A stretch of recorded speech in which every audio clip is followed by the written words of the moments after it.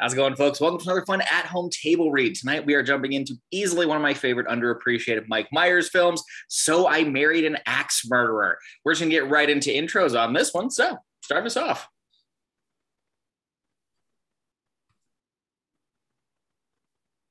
Yeah, there we go. My name is still George, and I'm doing the action description. I'm Paul, and I'm playing Charlie. Hello, I'm Mary, and I will be playing Harriet. I'm Erik. I'll be playing Tony. Hi, I'm Anne. I will be playing Rose. Angie, and I am reading for May. And I'm Logan, and I'll be reading Stuart. All right, well, George, take us away. All right, So I Married an Axe Murderer by Robbie Fox. Fade in, open on montage of various shots, San Francisco, dusk. Over this, we hear a recording of Jack Kerouac's poem, San Francisco, which is accompanied by a bebop trio. Kerouac's poetry coincides with the various shots of San Francisco. We come to a sign for Jack Kerouac Street. We pan over to the City Lights bookstore and continue along to the alleyway where there's a large, high-contrast black and white sign depicting Jack Kerouac and his famous looking into the distance having a brilliant thought pose. Charlie McKenzie, in his late 20s, wearing a flannel shirt and torn jeans, walks into the frame in front of the picture of Jack Kerouac and inadvertently strikes the exact same pose. We pull back to reveal that Charlie has a bag of garbage in his right hand, which he deposits in the alleyway. We follow Charlie into the City Lights bookstore. We follow him through the store. By day, he's the assistant manager. By night, he's a poet. A man in his 50s wearing a beret and a goatee is reading Charlie Bukowski's Playing the Piano Like a Percussive Instrument Until Your Fingers Begin to Bleed a Bit. Charlie takes his place behind the cash register and resumes writing in his handsome leather-bound poetry journal. Oh, Scotland, your suckled teat of shame. A customer approaches. Do you have the book On the Road by Jack Kerouac? Every day there's a steady stream of tourists who come in to get copies of On the Road. Charlie is used to this, and without looking up, went to a well-marked display of thousands of copies of On the Road. Another tourist couple approach.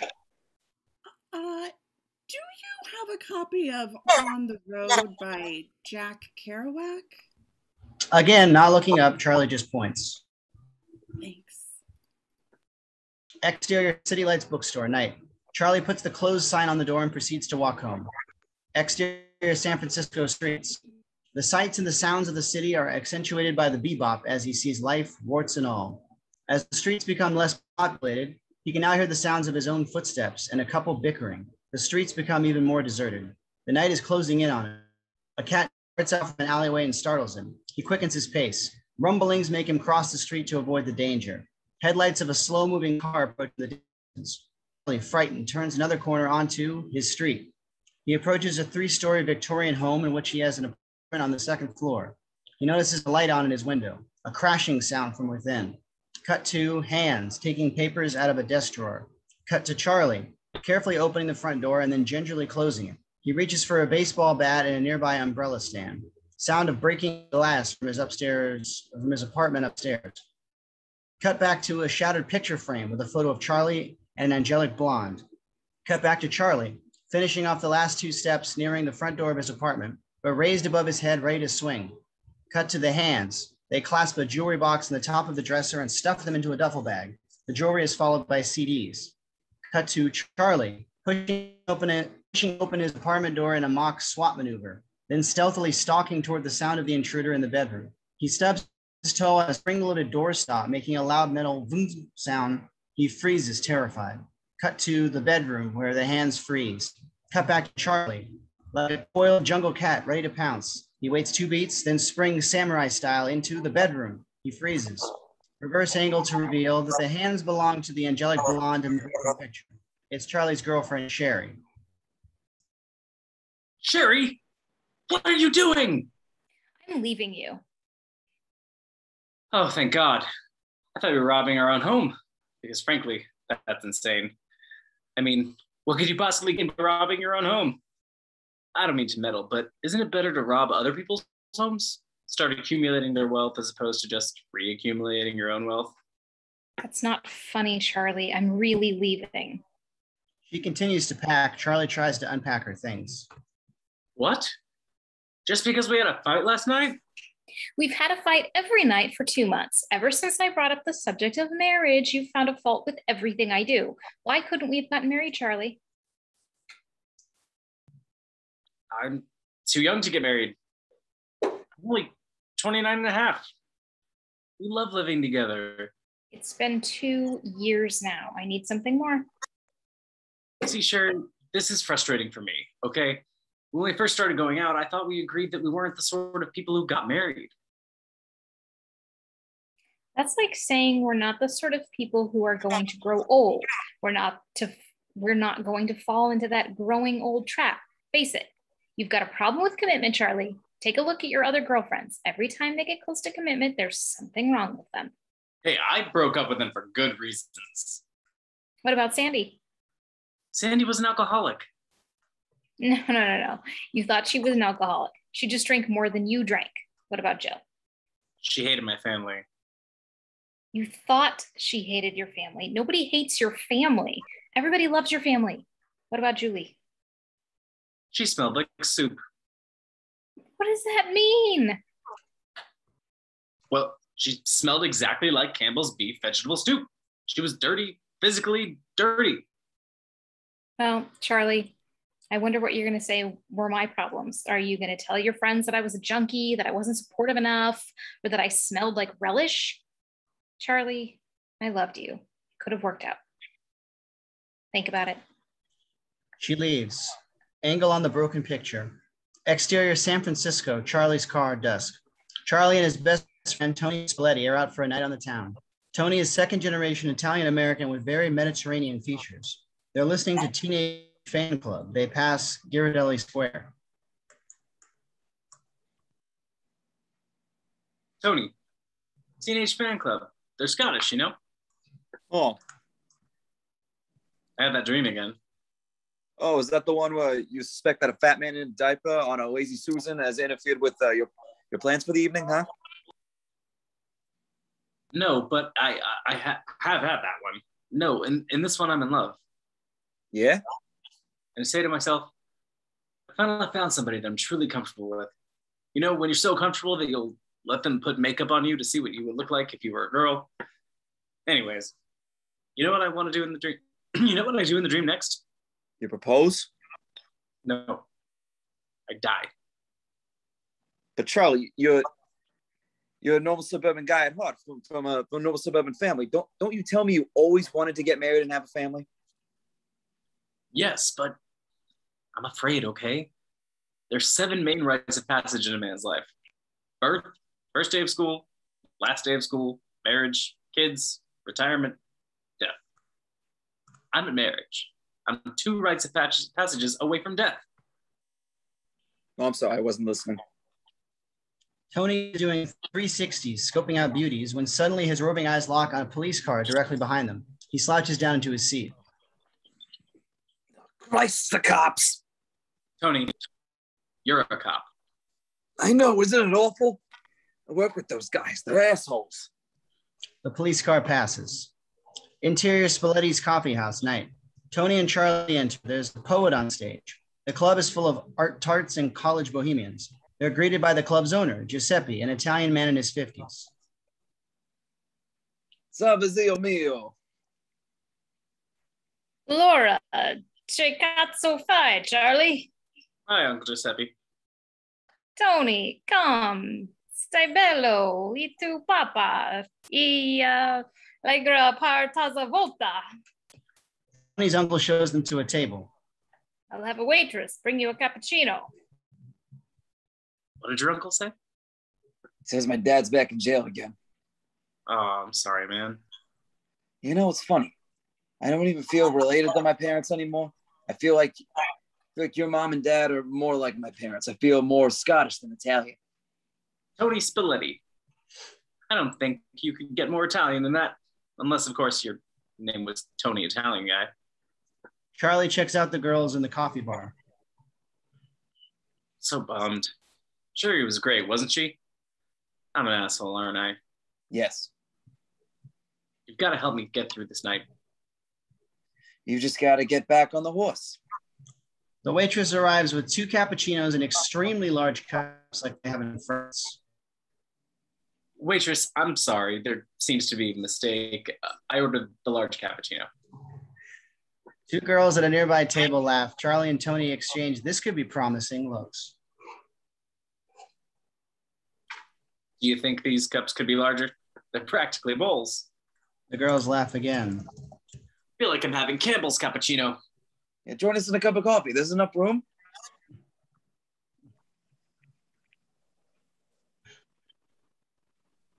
Sure.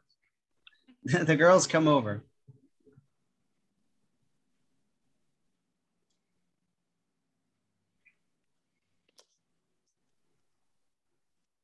My name's Susan, and this is June. We think you're funny. My name's Tony. This is my friend Charlie. Look, Tony, I'm going home. See you later, girls. Tony grabs him and pulls him aside. You really don't understand, do you? When a girl comes over to your table and says, "I think you're funny," it means you've pretty much been given the keys to the city. Charlie, this is big. Perhaps you've confused me with someone who gives a shit. Here's what's going to happen, Tony. We'll end up going out with him tonight, maybe even home with him. We'll go out for 2 months. Soon she'll move in. We'll be happy. She'll want more of a commitment. I'll be terrified, and I'll do something to ruin it, just like I did with Sherri. He leaves. Tony is left with the 2 girls. Poor guy. He seems so nice. I just broke up with somebody as well. She left me high and dry. The girls try to comfort him. Interior Charlie's apartment. 3/4 of the furnishings and items have disappeared with Sherri. Charlie sits dejectedly on the floor over his poetry journal. He's missing Sherri. We see Charlie's face. He looks out and is struck by an idea and begins to write.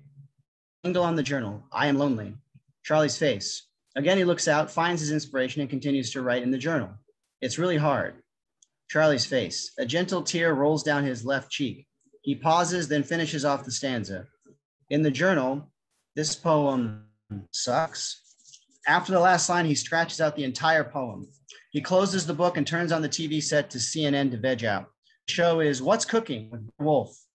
Exterior San Francisco Street.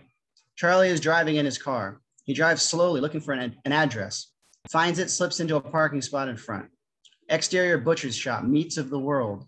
Adorning the front are a grand opening sign and many flags of the world. Charlie goes inside. Interior butcher's shop. It's a small hip shop selling specialty meats from around the world. Charlie looks around. Suddenly, an attractive woman in her late 20s wearing a bloodstained smock enters. It's Harriet Michaels. She has a cleaver in one hand and something bloody in the other. Goddamn shoplifter. But I got him. You're next. I've come at a bad time. No, stay. No, really. Obviously, you've got things you have to do. You got to dismember the rest of his bloody torso, dig a makeshift shallow grave, cover the body with a quick line. Really, so much to do. So little time, and I'm only in the way here. I'm just gonna go. Good luck.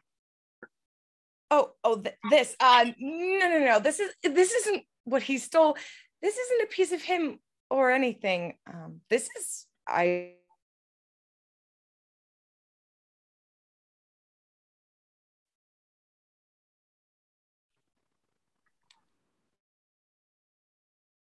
this is Icelandic shank.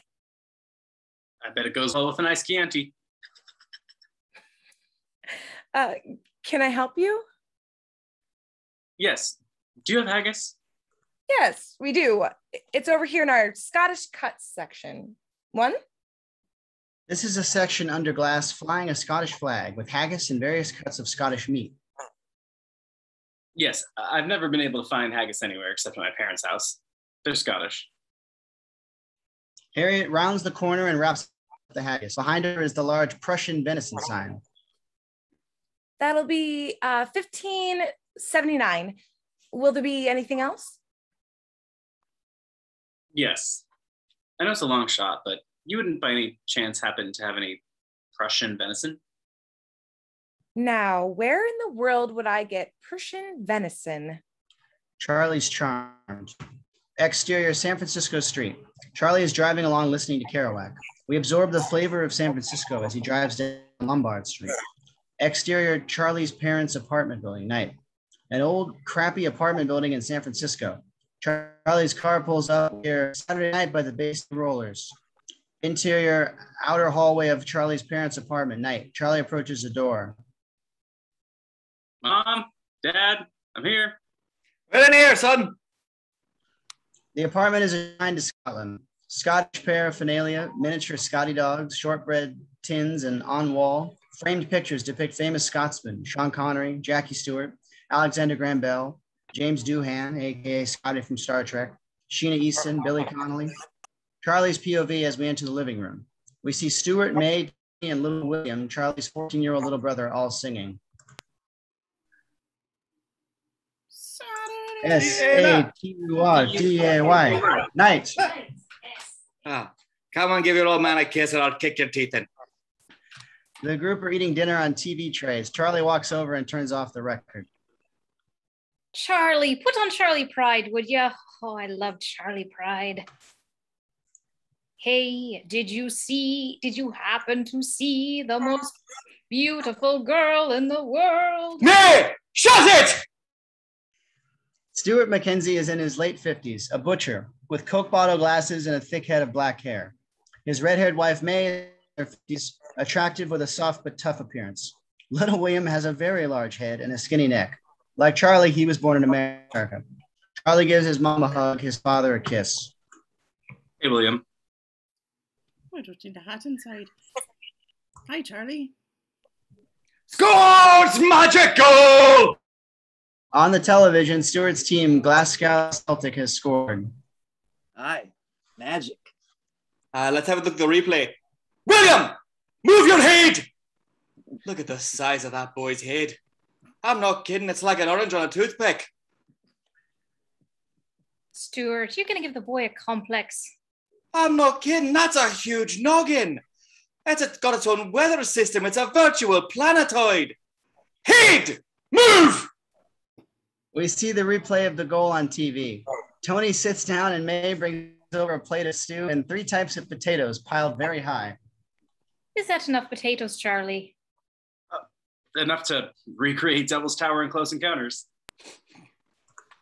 Do I smell haggis? Aye, you do. I'll put it in the fridge.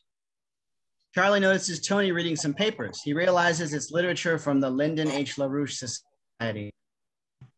Dad, what are you doing to Tony now? Why do you abuse his mind like this? That's the latest report from Lyndon H. LaRouche, outlining how the Queen and the Rothschilds mastermind the Soviet overthrow, and that they could reclaim the lands so annexed through the Holy Roman Empire. You know, a lot of this makes sense. I think you're suffering from the Stockholm Syndrome, where the hostages start to relate to their captors. Listen, Sonny Jim, it's a known fact that there's a society of the 5 wealthiest people in the world called the Prenavaret, who run everything and meet 3 times a year at a secret country mansion in Colorado known as the Meadows. And that's obviously why we haven't heard about it in the newspapers. That's right. They fucking own the paper, smartass, and everything else. Why do you think Scotland's not been able to get independence?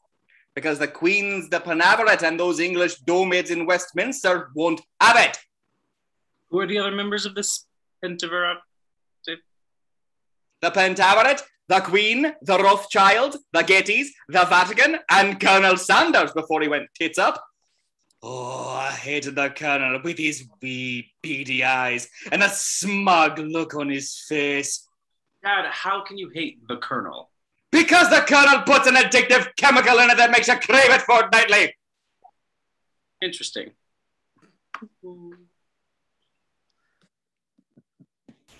Would anyone like some juice? Charlie, did I tell you about a juice tiger? A juice tiger? Aye, a juice tiger. It's a part of my National Enquirer Garth Brooks diet. Would you like potato juice? Thank you, no. Sherry's late. Yeah, Sherri and I broke up. Oh, you didn't. Sherri was the daughter your father never was able to give me. I'm just not ready for marriage. I'm 29 and my poems haven't even been published yet. But it's just that... It's not just the poetry, is it, son? You're afraid to get married, you'll lose your muse. Look at me. I was a strapping young butcher at the height of my creative powers. Then it came to deboning a side of beef and there was nobody could touch me. Then I married your mother. People would stand still in awe as I filleted a shoulder of lamb. Maybe it's just as well to not get married. Look at the news. Where did I put it? Heed! Move that melon of yours into the bathroom and get the paper for your mother. William gets the National Enquirer and brings it back. That's not news, Dad. That's bullshit. I wouldn't mind wiping my ass with that paper. What are you talking about? It's the fifth highest circulating paper in the United States, I'll have you know. Oh, here it is. Mrs. X, the honeymoon murderer. She marries men under fake identities and then murders them. She killed some German martial arts expert, then some plumber named Ralph Elliott. Her whereabouts are unknown. There's another goal on the TV set. I swear that boy's head's like Sputnik. Spherical but pointy. That was a bit offsides, wasn't it? He'll be crying himself to asleep tonight on his gigantic pillow. Ah, they scored! It's 2-2! Magic! Ah, beautiful goal. We hold on the TV set. Time passes. The TV set crossfades to the end of the game. The two teams are shaking hands, and the final scores show Celtics beating Rangers 3-0. We see Charlie and Tony are leaving. Stuart is blind drunk. You're in my eyes, you're in my dreams. You're Celtic United, and baby, I've decided. Ah, you're steaming. She meets Charlie and Tony at the door and kisses him goodbye. She turns to kiss Tony and holds on the kiss far too long. Later, Mrs. McKenzie. Oh, you've turned into a sexy Italian bastard. See you later, Mom. See you later, Dad. Fine, go. You stayed your hour. Charlie and Tony leave and enter the hallway where they find William sitting on the stairs waiting for them. With you. Exterior meets of the world, late afternoon. Charlie drives behind Mrs. Harriet, who's unwinding the store awning in Dutch national costume. The banner announces Dutch Week. Meats of the world salutes Dutch meat. Charlie slows down to look at her. She looks great in her little Dutch costume. Interior City Lights bookstore, day. Charlie is again writing at the counter. Another person enters.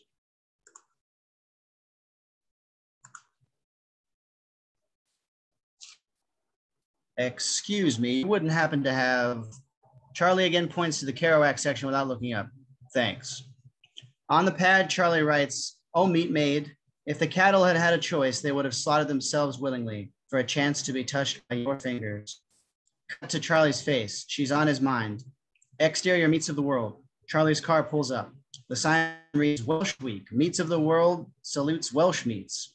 Interior Meats of the World. The store is very busy. There's a line at the meat counter, 7 people deep. Charlie takes place at the end of the line. We see a montage of a person's hands chopping a rack of lamb into lamb chops and carving meat with surgical efficiency. Oh, hi.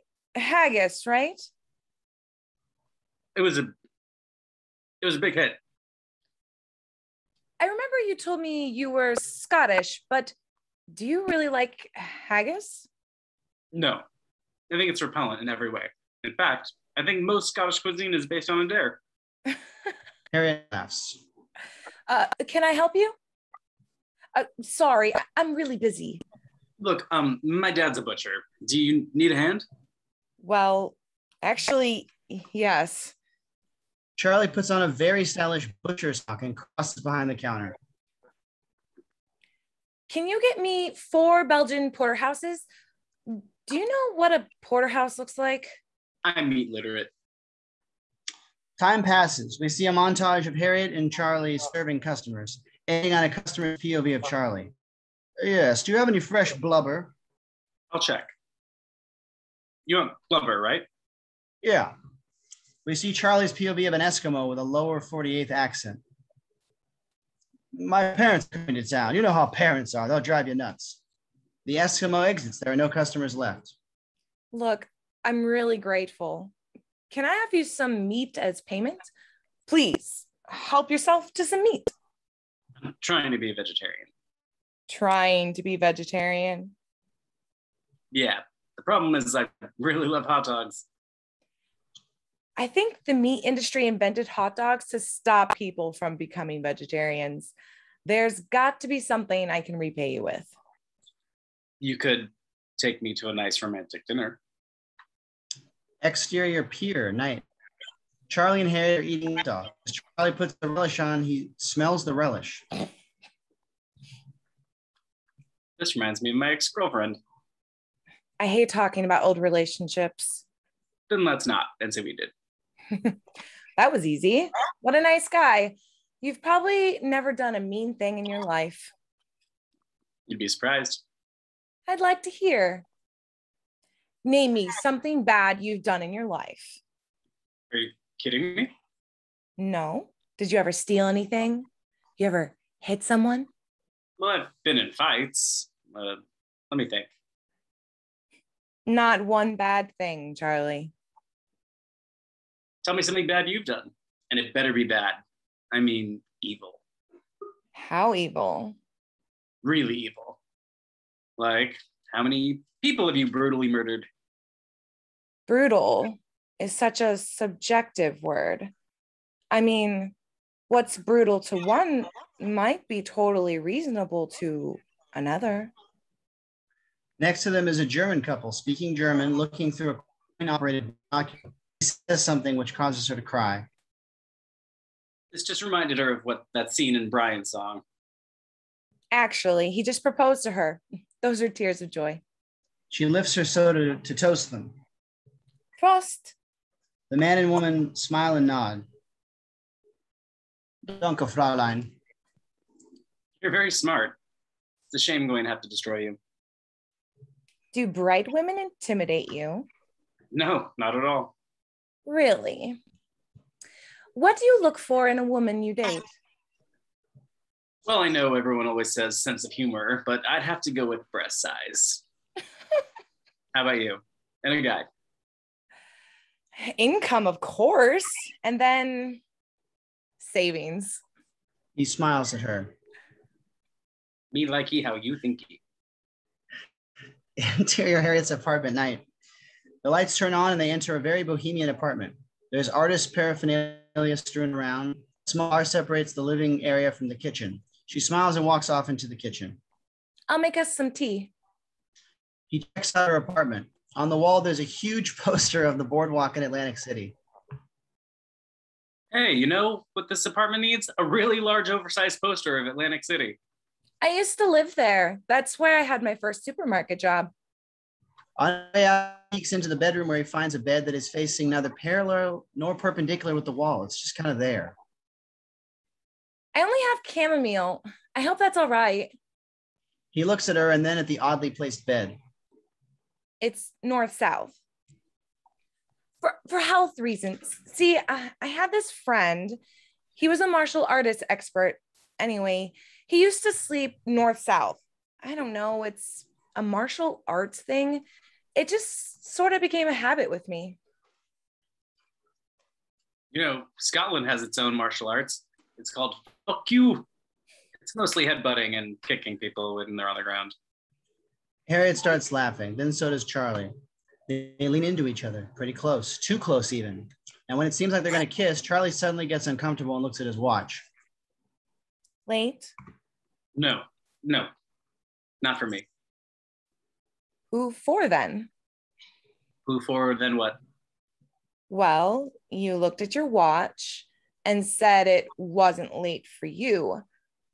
I wondered who it was late for. Not me. No, sir, not here. Maybe it is late. She gets him his coat. He starts to leave. But the truth is, yes, I had a great time and I'd like to kiss you. But if we do kiss, then we'll kiss on the couch. And if we kiss on the couch, then we'll kiss in the bedroom. And once you're in the bedroom, well, the thing is, I always rush it. And this time I feel like maybe I should wait. Maybe we should let it build naturally and grow instead of just immediately spending the night together. I want to spend the night together. I have no problem with that. The bedroom, middle of the night. They're both fast asleep. She's curled up in his arms. Suddenly she begins to speak. Yes, yes. Charlie's eyes open. He smiles. Yes, Ralph, I will, Ralph. Charlie's smile fades. He sits up and looks at her. She's lying completely still on the bed, her eyes closed and still sleep talking. Now, Ralph. Harriet, you were having a dream, or you kept saying the name Ralph. Ralph? Ralph, I heard you say it. That's odd. Just today I was thinking about her. She's my friend. Is she nice, Ralph? Yeah, she's great. Dissolve into Harriet's bedroom, morning. Charlie is sleeping alone in the bed, and the sound of running water is heard off in the distance. His eyes slowly open. He looks around, remembers where he is. He puts on his shorts and walks towards the bathroom. Interior bathroom. Through the steam, we can just make out Harriet in the shower washing her hair. Charlie walks over. You know, with this drought in California, total strangers are urged to shower together. He opens the curtain. It's not Harriet. The woman, Rose, calmly looks at him and closes the curtain. Go away! Oh God, I'm sorry. Jesus, excuse me. He backs out of the room. Interior hallway of Harriet's apartment. The door opens and a hurriedly dressed Charlie emerges. Before he gets to the door, he once again encounters Rose. She's completely dressed, even her hair is dry. Oh, sorry. Hi, I'm really sorry. I must have scared the... I'm Harriet's friend, Charlie, and you must be... Ralph?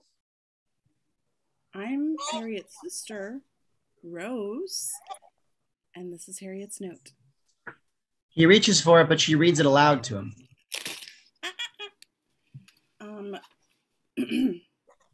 Dear Charlie, I didn't want to wake you. Make yourself at home. Thanks for making me smile. Harriet. That's a very nice note.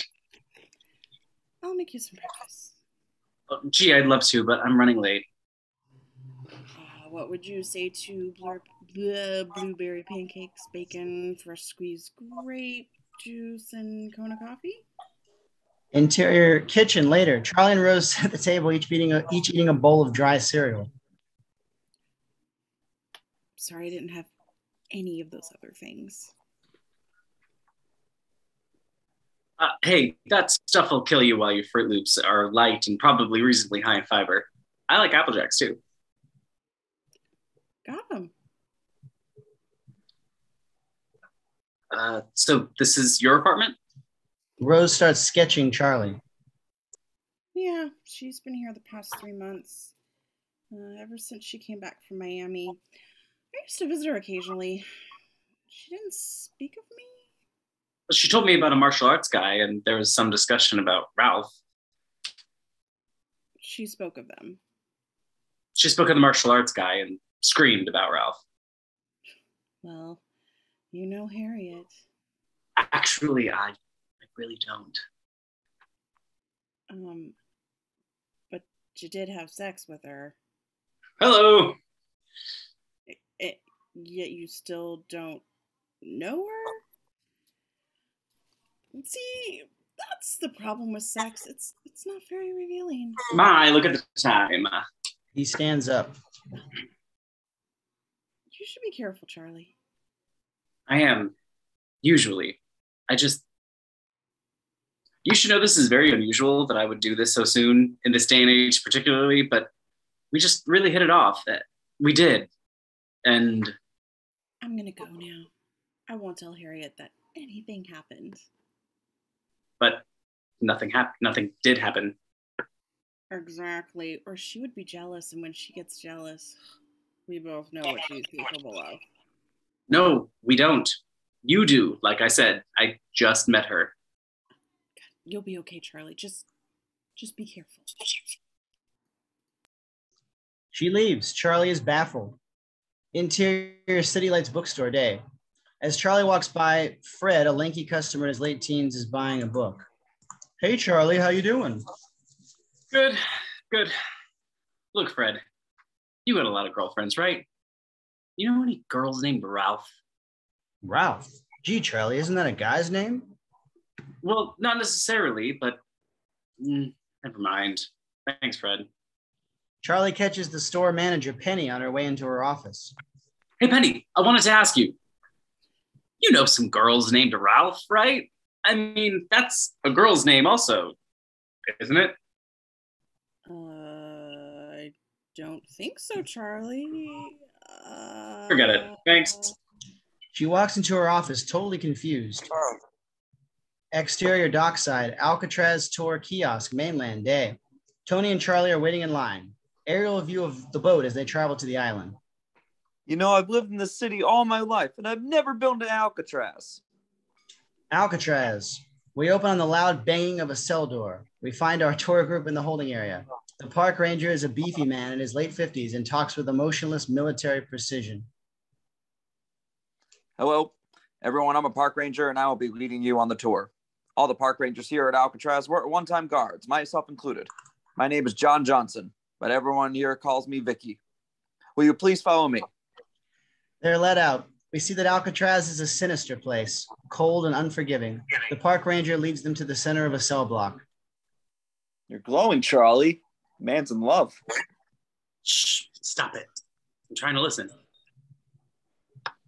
This is the main cell block area, home to such famous criminals as Al Capone, Mickey Cohen, Joseph Dutch Kritzer, and Robert Stroud, the famous Birdman of Alcatraz. Follow me, please. The park ranger leads them past the famous visiting rooms, the mess hall, all the way to the solitary confinement area, a cell. This is the cell for solitary confinement that over the years has come to be known as Times Square. Tony and Charlie are at the back of the tour group. So you and Harriet, I want to talk about it. With that look, you don't have to talk about it. The grin alone could give you 5 to 7 years. Tony, get your mind out of the gutter. All you need to know is that she's a sweet, kind, and loving person. And now this is something none of the other tour guides will tell you. In this particular cell block, Machine Gun Kelly had what we call in the prison system a bitch. And one day, in a jealous rage, Kelly took a makeshift knife or shiv and cut out his bitch's eyes.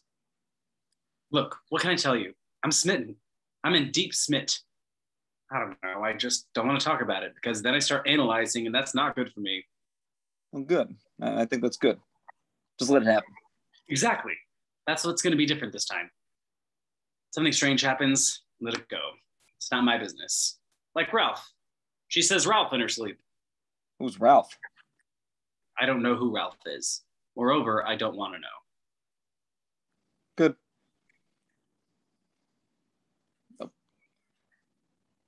And as if blinding his bitch wasn't enough retribution for Kelly, the next day he and 4 of the inmates took turns pissing into the bitch's ocular cavity. Tony and Charlie look at each other. They're a little queasy. Exactly. Tony, I'm happy. Don't let me screw this one up.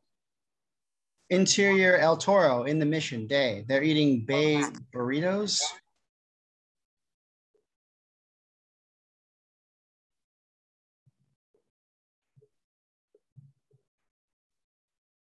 Direction here. Did you have a nice date last night? Ow. Rose, I don't really. He disturbed me while I was naked in the shower this morning. Yeah, he stayed over. Yeah, I didn't mind. Charlie and I laughed about it over breakfast. That's good.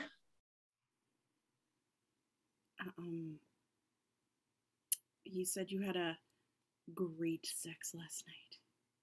You did? Yeah. He seems really stuck on you. I hope for you that it lasts. Rose, he's sweet, kind, and loving person. We like each other, but I don't want to think any further. It's taken me a long time to get back to dating, and I want to take things really steady this time. Well, you can trust me not to tell him anything. He was quite happy not to talk about the past. I did a sketch of him. Rose shows the sketch to Harriet. It's good. Think I've caught him? The eyes are good. Yeah, Charlie really liked it. It's a good likeness. Yeah, boy, I really hope it works out. Rose, I don't want to screw this one up. Exterior Harriet's apartment building, day. Charlie enters the building holding a handful of poetry books. He passes a uniformed delivery guy coming out. The guy nods and Charlie nods back. Interior Harriet's apartment building, continuous. Charlie gets 3 feet down the hallway, stops in his tracks, and heads back to the front door. He opens and he yells to the delivery guy. Hey, Ralph? I'm Gilbert. Shit. Harriet's door moments later. She opens the door enough to see that she's wearing only a blouse that goes below her hips. She looks fantastic. He hands her the poetry books. Charlie, they're beautiful. I'll put them right in water.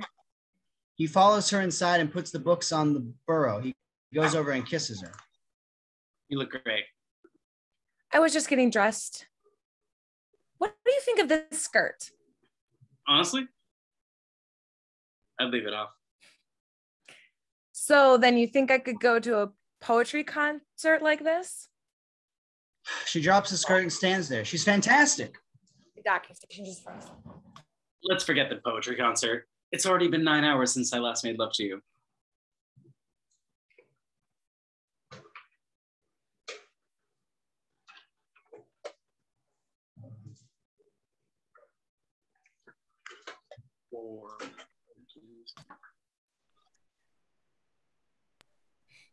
Come on. We're meeting your best friend. I want to look good. The second I go to the ladies' room, he's going to tell you what he really thinks of me. He follows her to the bedroom door, constantly trying to kiss her. Come on, Charlie. We have to be there in 15 minutes. 15 minutes? Perfect. She closes the door on his face. Maybe later. I thought of calling you. Ah! Charlie turns on his heel. Rose has appeared out of nowhere. To warn you, Charlie, there are just some things that you should know about Harriet. About Harriet? About her past. I don't want to know. I mean, look, everyone has some skeletons in their past. I only care about the future, not the past.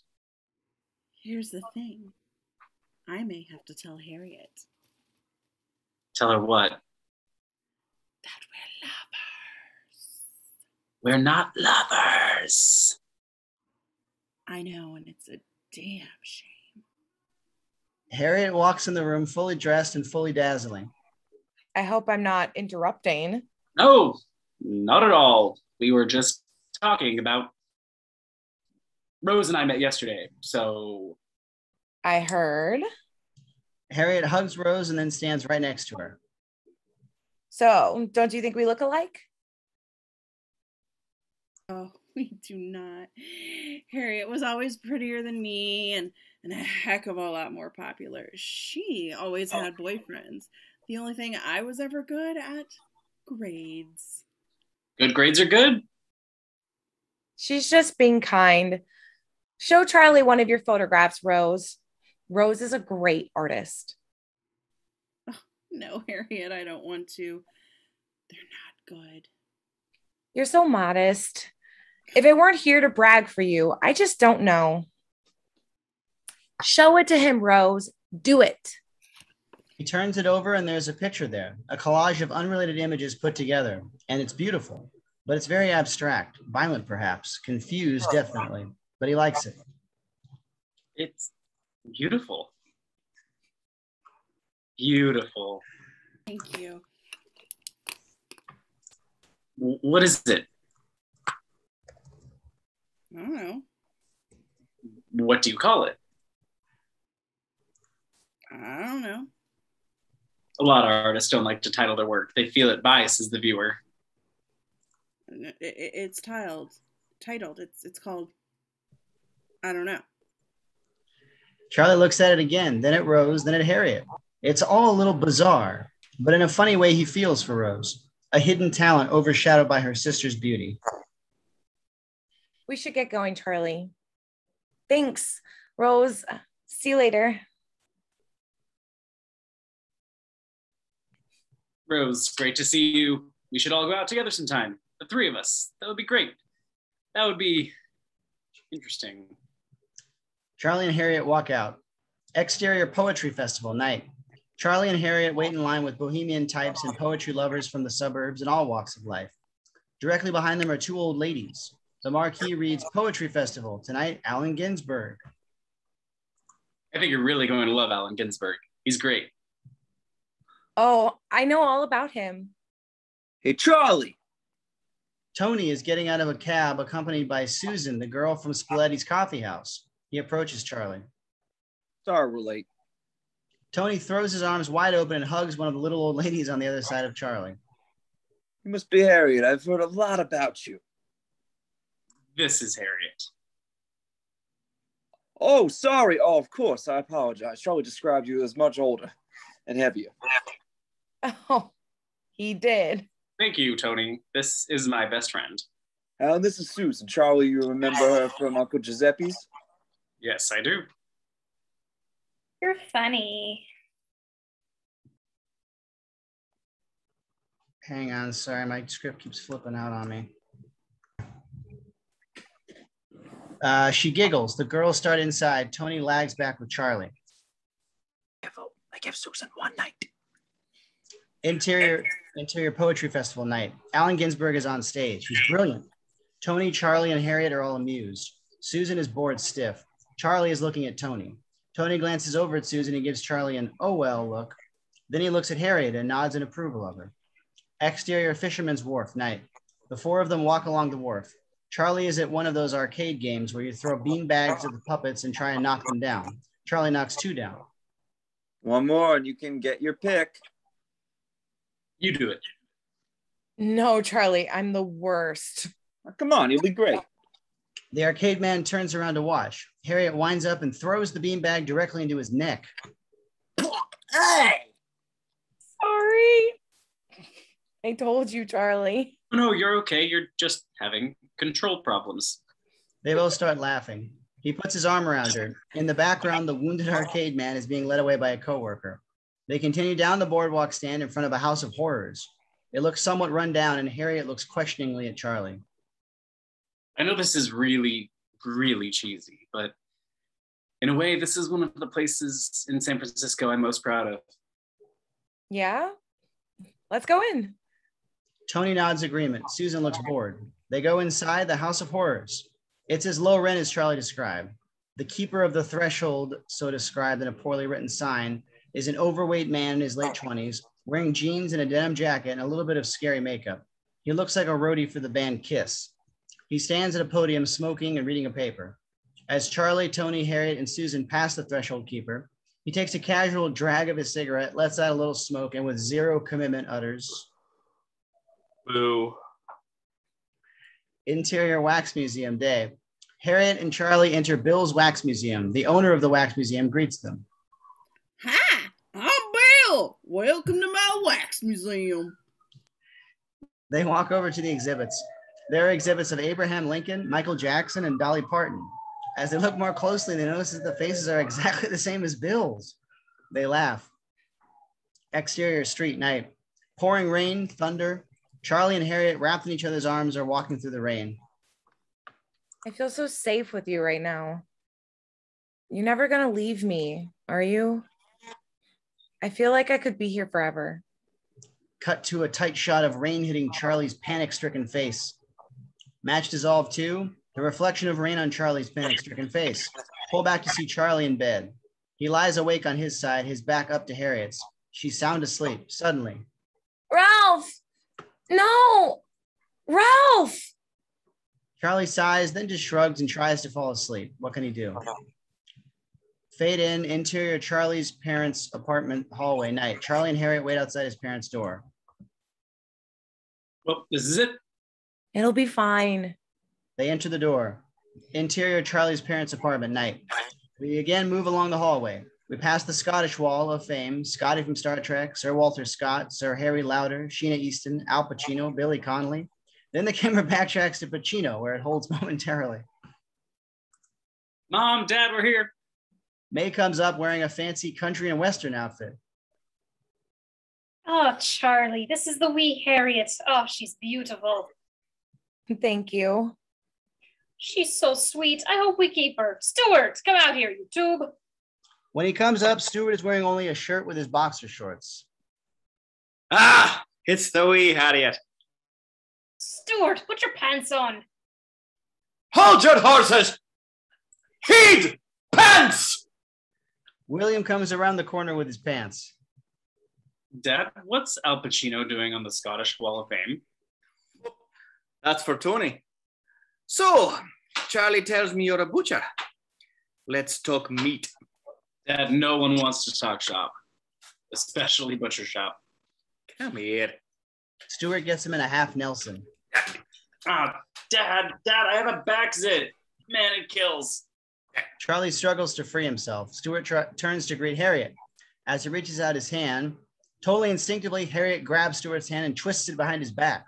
Charlie is startled as his date has just gotten Stuart into a half Nelson.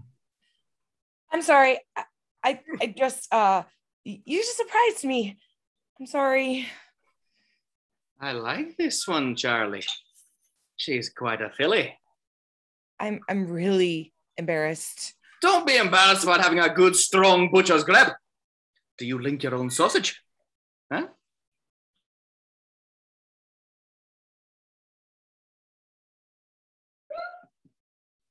Oh, ignore him. Come and have a look at some photos of Charlie when he was away in.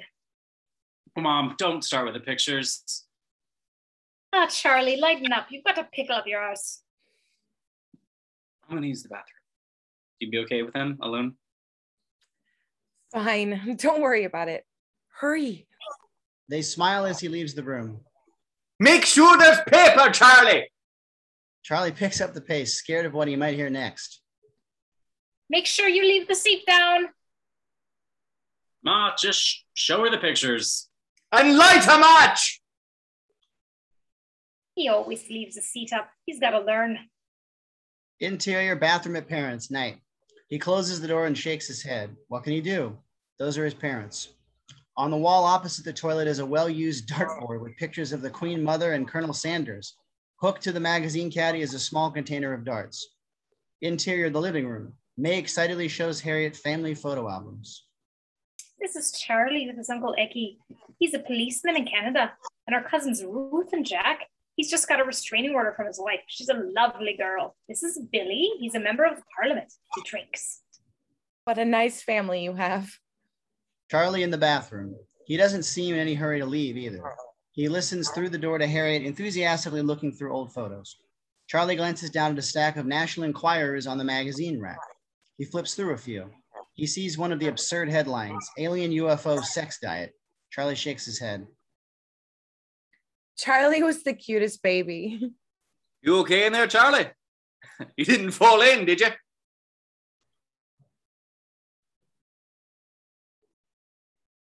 Jesus. Charlie then looks down at another article in the Enquirer and reads, "Who's next for Mrs. X, the honeymoon killer?" It's the article about Mrs. X, the axe murderer who kills her husbands on their honeymoons and then marries again under a different identity. In the living room, May is quickly flipping through a photo album, pointing out pictures of relatives as she goes. I can't believe the resemblance between you and Charlie, Miss Mackenzie. Interior, Charlie in the bathroom. With Harriet speaking in the background, Charlie continues reading, now absorbed in the article about the 3 victims. You have the same smile. It's so incredible. Victim number 1, the German martial arts expert from Miami. Victim number 2, the lounge singer from Atlantic City. Victim number 3, the San Francisco plumber, Ralph Elliott. Interior, Charlie's car, night, close-up on Harriet's face. Sitting in the front seat of Charlie's car, smiling, content, a great meal, a great night out with Charlie, and a nice evening with his parents. Slowly pan across the front seat to Charlie, a nervous, anxious, what the hell am I getting myself into look on his face. So that was some move you put on my dad there. Did you study karate or? No, not officially. I dated a guy for a while who ran a studio. Oh, the martial arts expert, the north-south guy. Here in San Francisco? Actually, Miami. He looks straight ahead, trying to act unfazed, but he's very fazed. His expression is covered in it. Was that before Atlantic City or after? Oh, That was years ago. Atlantic City was recent. I didn't care for Atlantic City. Town full of gamblers and lounge singers. He keeps driving. Interior police station, day. Charlie walks through the precinct towards Tony's office, holding the National Enquirer in his hand. Hey, Charlie. Is Tony back there? The sergeant nods and Charlie heads back to the office. Interior police station, day. Okay, Tony, do you have the case 673 form completed yet? Did the street vendor incident on Powell Street? Yes, Captain. Tony, do you mind my saying that you seem a little down? Captain, it's about my work, about being a policeman. Tony, if there's anything wrong, I'm here to listen. I know, and that's what's irritating. You're too nice. Too nice? Yes, you're my captain, for God's sakes. You should be constantly on my case, like the captain of Starsky and Hutch. Once a week, you should routinely haul my ass into your office, accuse me of being a maverick, and complain to me like you're sick or tired defending my screwball antics to the commissioner. Well, as you know, Tony, I don't report to a commissioner. I report to a committee. Some of them were appointed, some elected, and the remainder of co-opted on a biannual basis. A quorum of... Police work should be all running around, following up crazy hunches that turn out to be right, going out on a limb. Well, Tony, I've never seen it that way. For me, police work is all about following procedure and remaining accountable for the general public. Captain, when I joined the police force, I thought I was going to be Serpico, and unfortunately, I ended up being Toma. I would have settled for Beretta. It's interesting, Tony. I'm perturbed that you should be so disillusioned. Charlie enters. Hey, Tony, I got to talk to you. Oh, hello, Charlie. Look, I'm in the way here. You guys probably have something you want to talk about. And Tony, if you still got stuff you want to sort out, please, you know where the suggestion box is. The captain exits. Nice guy. Hey, what's up? Having doubts about being a cop again. It's not like how it is on the cop shows. All I do is fill out papers and reports. Let me get this straight. Your captain hasn't threatened you to have you up on charges so fast you won't know what hit you? No. He's never once said to me that he was going to throw the book at me so hard it'll knock my ass from here till Tuesday. Anyway, what's up? Charlie pulls out the National Enquirer, the one on Mrs. X, the honeymoon killer. Have you heard of this case, Mrs. X? She murders her husbands on their honeymoons and then changes her identity and marries again. I never heard of it. So what? Curious, that's all. I read about it and I think I'm dating Mrs. X. 2 words, Charlie. Get therapy. They have doctors that deal specifically with this illness. Everything's adding up, Tony. One of the victims was a martial arts expert. Last night at dinner, she put a martial arts move on my dad. Oh, there are about 20,000 people in San Francisco who are martial arts experts. So I arrest all of them too. If they also say Ralph in their sleep, I think it'd be a good start. Ralph Elliott, a plumber from San Francisco, missing since his honeymoon. You're just getting scared, like the dream. You feel Harriet could be the one. So you start to suspect her of things because deep down, you're scared that if she is the one, you'll marry and marriage to you is death. Hey, don't analyze my dreams, okay? They're my dreams. Analyze your own dreams. I'm not a marrying thing, Tony. It's not a marrying thing, Tony. It's a murdering thing. Harriet lived in Atlantic City, right? Well, so did this guy, right around the same time she left town. Larry Leonard, a crooner who made a name for himself with being able to sing in 6 different languages, the song Only You. Does she know the song Only You? I don't know. It hasn't come up yet. Charlie, move past it. You're running your life by the National Enquirer. What? It's the 5th highest circulating newspaper in the United States. Mrs. X, please look it up. Computer room at police station minutes later. Charlie and Tony are in the back with Kathy, a stocky black woman in uniform who works in the files department. There's no record of any deaths. All 3 of these guys were reported missing around the time of their honeymoon, but so were their wives. No pictures of any of the brides. For all we know, they just packed up and moved away. And Ralph Elliott, too? Charlie, you're thinking about 3 guys over a 7-year span. That's hardly news. No deaths. Elopement in this state as of this day is still not illegal. Yeah, well, murder is And this article says that these men were murdered by the same woman. Mr. McKenzie, we found that most National Enquirer articles are actually based on our own police reports. They take the facts and fabricate a story around them. Mm-hmm. It's true, Charlie. You got to realize that. I mean, personally, I would lie to you, but Kathy has this crazy notion of, telling the truth? You feel better now? I guess so. It's just, if I had a photo of Harriet, I could show it to the relatives or friends of Mrs. X's victims to identify her. Charlie, listen to me. There is no Mrs. X. Drop it. Kaput, okay? Interior hallway, Harriet's apartment, evening. Charlie knocks on the door. Rose answers.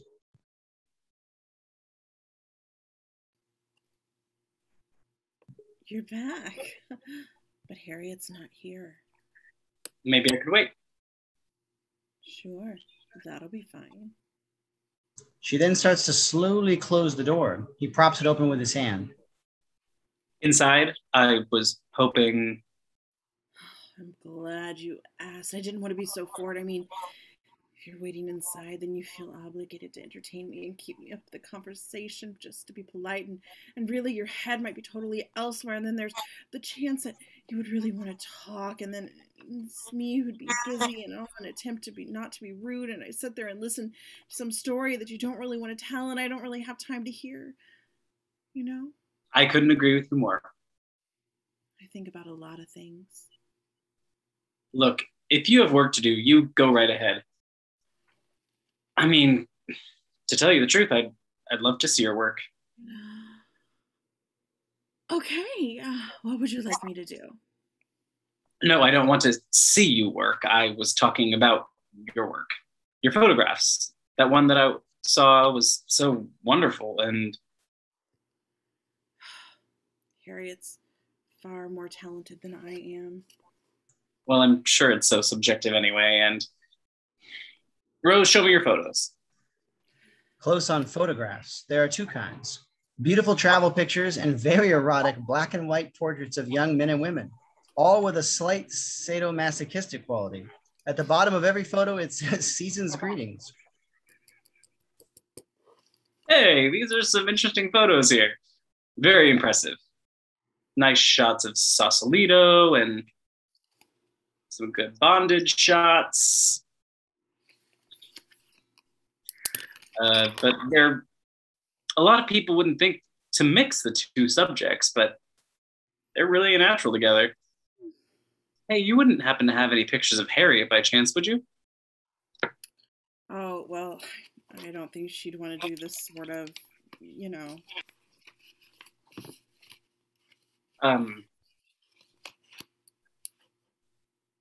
No, not that. Just in general, some photos. Any little snapshot would do. I doubt I have any. Harriet hates being photographed. The sound of a key in the door as Harriet enters the apartment. Rose, did I see Charlie's car out in front? We're in here, Harriet. What are you guys doing? Oh, nothing. Just looking through some of Rose's work. Charlie wanted a photo of you. And that. That too. Why of me, Charlie? Well, sentimental reasons. Something to remind me of you when we're not together. She takes him in her arms and gives him a knee-buckling kiss. There. Can you remember that?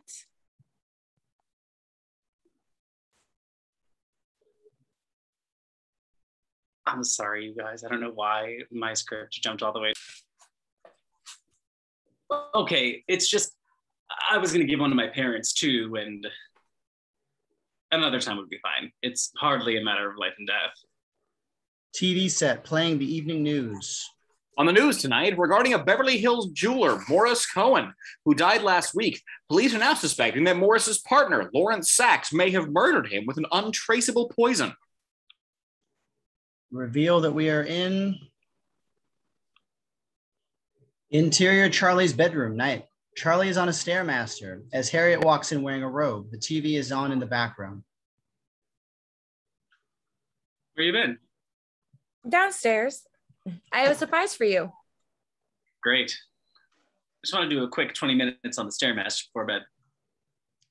Harriet drops her robe, and from over her shoulder, we see that Charlie prefers what he sees to working out. I'll do 40 tomorrow. I got something much healthier for you than that. She pulls out a milkshake from behind her back. What is it?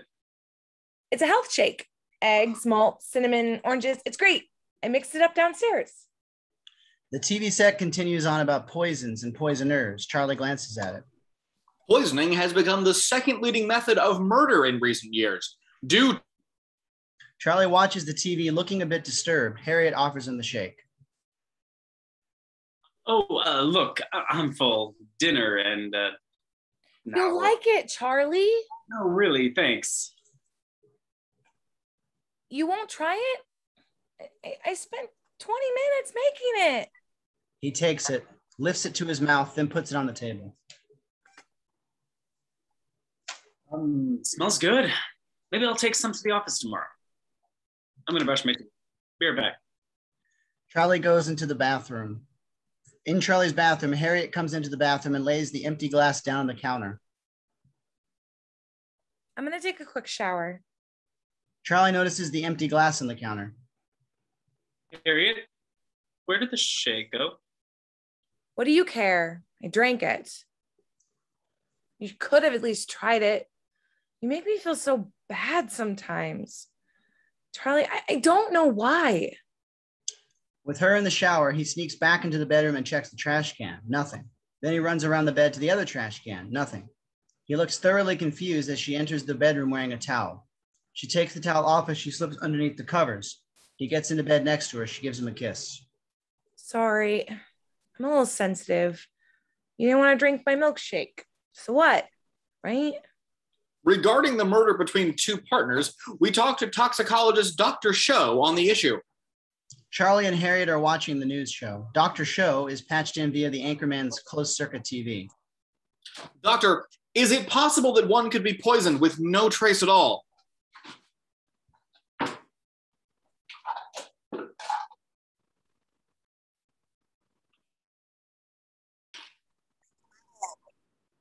Certainly. There are plants that grow very commonly in our own backyard that could easily be fermented into poison. Take, for instance, the... Harriet, why don't we shut the light off? Really? And how easy is it to do that? Scarily enough, quite simple. You merely take the... Maybe we should turn the light back on. Yeah, that's better. Charlie, what's the matter? Nothing. Charlie. Well, it's just the TV. You can't even watch the news these days without getting depressed. I know, Charlie. It's not just that. Look at the things people are doing. Partners killing each other. I mean, you hear a story like that and who can you really trust these days? What do you mean? It's like, you ever stood with someone on the edge of a cliff or the edge of a subway platform and you think, just for a split second, what if I pushed him? Well, I don't really take the subway ever, so... Charlie turns over on his side. She cuddles up behind him. I'm just making a point of how many times we trust people with our lives. I mean, look at us. If you didn't trust me, you would never be able to just fall asleep. Why do you say that? Look at you. You're sleeping. Look how vulnerable you are. I mean, I could do anything at that point. What could you do? Anything. You're lying on your side asleep. I could stick a needle in your ear. Ah! I was just making a point of what a good relationship we have. Gosh, good night, sweetheart. He looks very uneasy. She kisses him and shuts off the light. The moon gives the room an eerie glow. Well, good night. Good night. She doesn't close her eyes. He's scared to close his. Pause. Well, good night. Good night. They both look over at each other. She closes her eyes. He takes a deep breath and then closes his eyes and covers his ear with his hand. Interior BART platform day. Charlie is on the crowded platform. Next to him is an old lady with a lot of shopping bags. 3 kids on skateboards whiz by and accidentally knock bags out of her hands. Cat toys and cans of cat food go everywhere. Charlie bends down and starts to help her gather her stuff. Thank you very much, young man. I gotta get all this stuff back to my children. Your children? When I say my children, I mean my cats. You see, my children moved out years ago, so all I've got is my cats. I have over 100 of them. That's a lot of cats. Charlie. Charlie looks up and sees Harriet waving to him from the subway stairs. He waves back and motions, "I'll be there in a second," and continues to help the old lady. She watches from the stairs. You see this red toy? That's for the captain. He's finicky. And this blue one, that's for Marco Polo. 2 train headlights are seen off in the distance. Do you have a name for all of your cats? Oh, yes. Charlie glances over at Harriet, who slowly makes her way down the platform towards him. Let me see. There's Winston Churchill, Rita Sovine, Thomas Edison, Andrew Carnegie. The train is getting closer and closer, and so is Harriet. He's Scottish.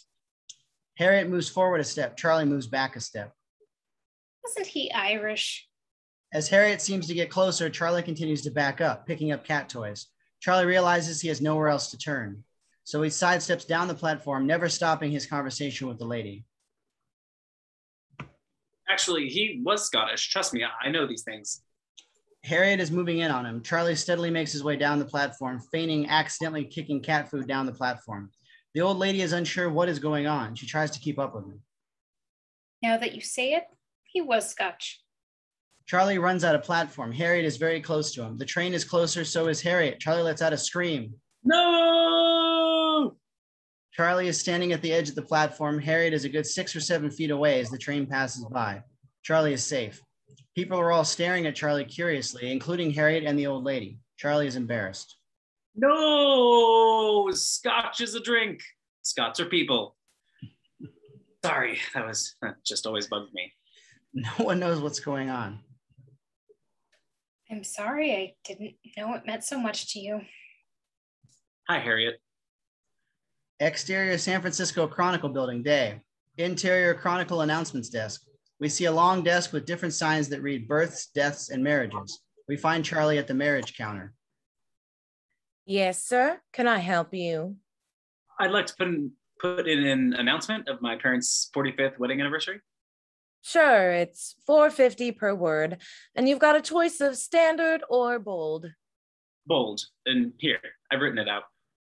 Charlie looks over to the deaths counter. He overhears 2 obituary assistants having a conversation. Hi, Frank. Busy week? Yeah, only got 2. He's been dead around here. Both assistants laugh. Charlie is mildly bemused. Yeah, look at this one guy, a tourist. He had a heart attack on a cable car. Looks like he left his heart in San Francisco.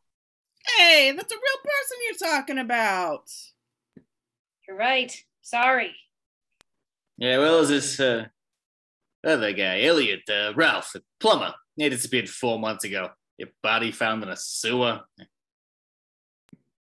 I guess he took his work too seriously, and his life went down the drain. Did they mention anything about his wife? You're right. I feel bad. Point taken. I'm mean. These are real people we're talking about. No, I'm serious. Did he mention the wife? You made your point. I was wrong to make a joke about a person's life. I really want to know about his wife. Okay, you win. I'm a bad person. Frank, take it easy. Oh, no, he's right. I'm for shit. I am one insensitive asshole. Is there any mention of the wife at all? No, there's no mention of the wife. You happy? Charlie exits. Exterior Chronicle announcement office, day. Charlie stands outside the announcement office, terrified. Interior Meats of the World. Harriet is talking to a customer. Hi. I'm sorry. I think you're a terrific woman. I just don't think we should see each other anymore.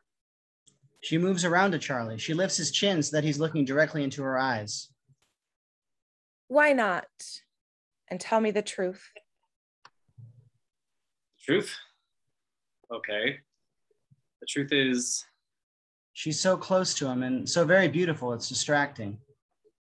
The truth is, I'm afraid that you're going to laugh. I don't think so. Okay.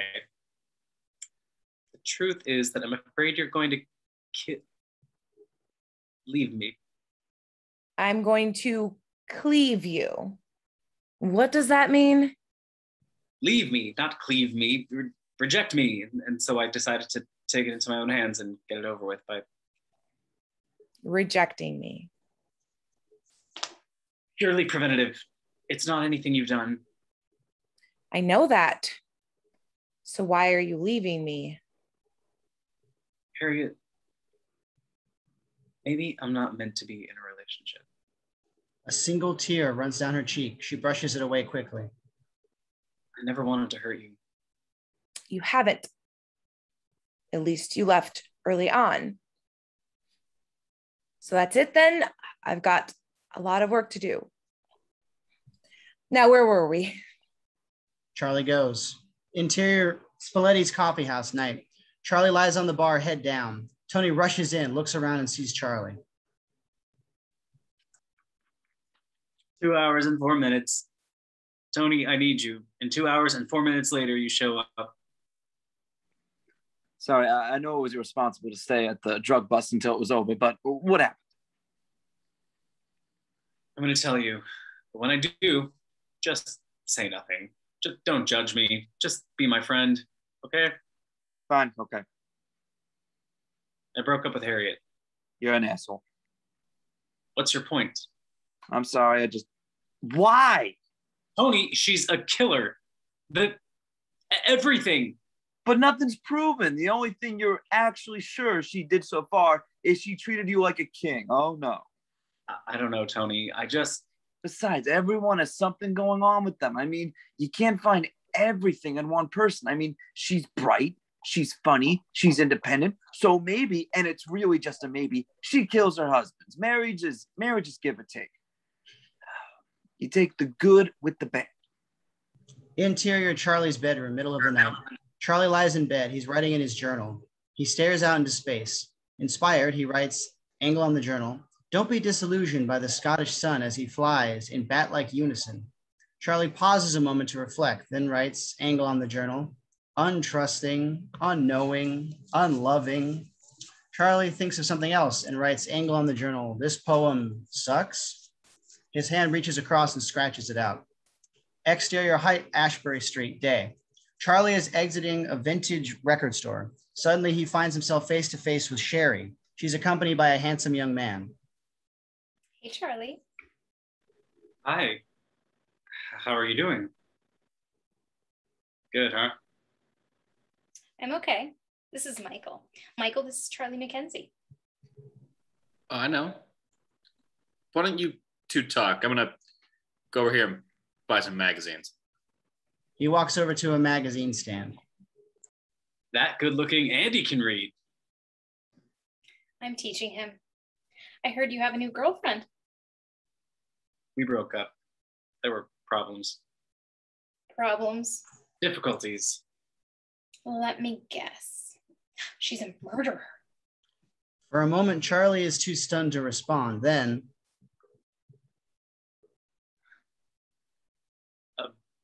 Why did you just say that? What else is left? interior Charlie's bedroom, early evening. He's on the Stairmaster, stepping very lethargically. The telephone rings. He goes to answer. Hello? Hello? Not that it matters anymore, but I thought you should know. Someone just turned themselves in for the murder of Ralph Elliott. Really? Did she confess to the other murders? Just the plumber so far, but she'll come along. A little old lady from Pacific Heights said he overcharged her on a leaking sink. Really? Leaky sink, huh? Anyway, crime to stop. Gotta go. I'll catch you later. Tony hangs up. Charlie stops pedaling on the bike. Now he really feels like shit. Harriet's not a killer. Sherri's not a cheater. He races out of the bedroom. Moments later, he appears, puts on a pair of pants over his exercise shorts, then races out the door again. Exterior, interior, Charlie's car, early evening. Charlie races along towards Harriet's house. Exterior, Harriet's apartment door, day. He races up to the door and starts to bang and knock and ring. Harriet, it's me, Charlie. Go away, Charlie. I've got to talk to you because I miss you and I made a mistake. And if you give me another chance, I'll change. I will, I promise. I'll get help or therapy or, yeah, that'll be great. Therapy, even twice a week. I'll check with my insurance to see if I'm covered, but forget that. Harriet. The chain opens on the door. You really hurt me. I'll make it up to you. Can we at least talk? Sure, talk. Rose steps up behind Charlie. Hi, Charlie. Ah!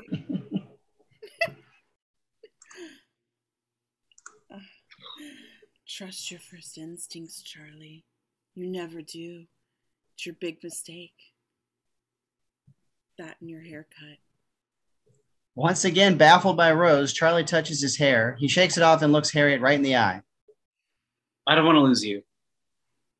You didn't lose me. You rejected me. I'm unrejecting you. How do I know you won't reject me again? I love you. I love you, but you blew it, Charlie. You blew it. She goes into the house. Charlie stands there dejected. He knows he's blown it. Interior, Harriet's apartment, night. Harriet is doing a load of laundry consisting of bloodied work clothes. Suddenly she can hear the sound of music very loudly. Annoyed, she goes out her front door to tell her neighbors off. Just as she's about to knock on the door, she realizes it's not the source of the music. At that moment, her neighbor, who's a stewardess, comes out in night clothes. I don't mean to be a pain, but I'm a stewardess and I have an early flight out in the morning. Can you please keep your music down? I thought it was coming from here. But someone keeps shouting your name over and over. Puzzled, Harriet rushes back to her own balcony. In exterior, Harriet's apartment, balcony, night. Harriet rushes out and smiles as she sees the source of the noise. Charlie serenades Harriet in the street below, accompanied by a trumpeter with a mute, a double bass player, and a guy on a snare.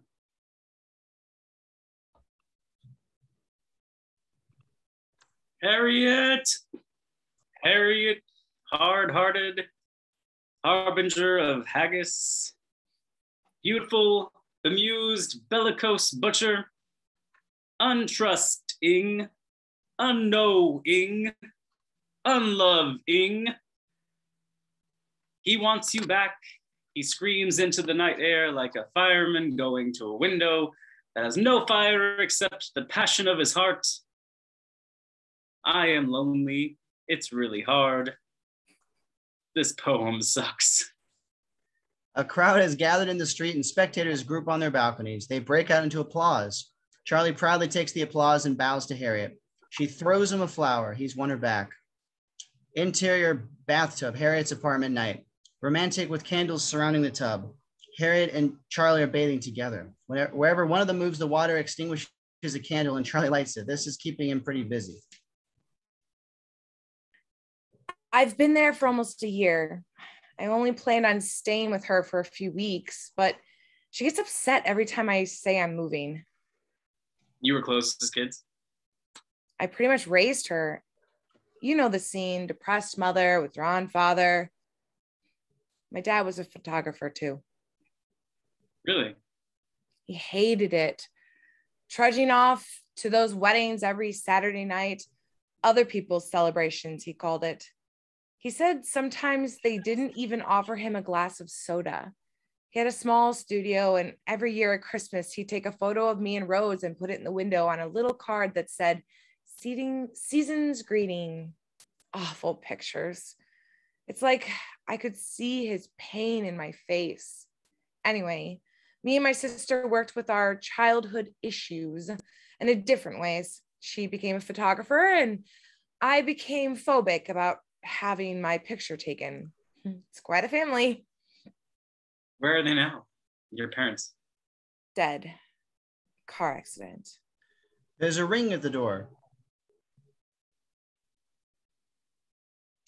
Harriet, it's for you.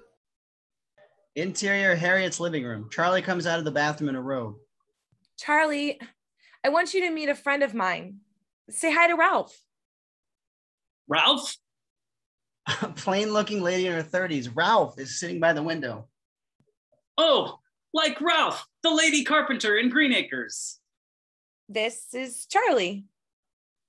I love you. It's nice to meet you.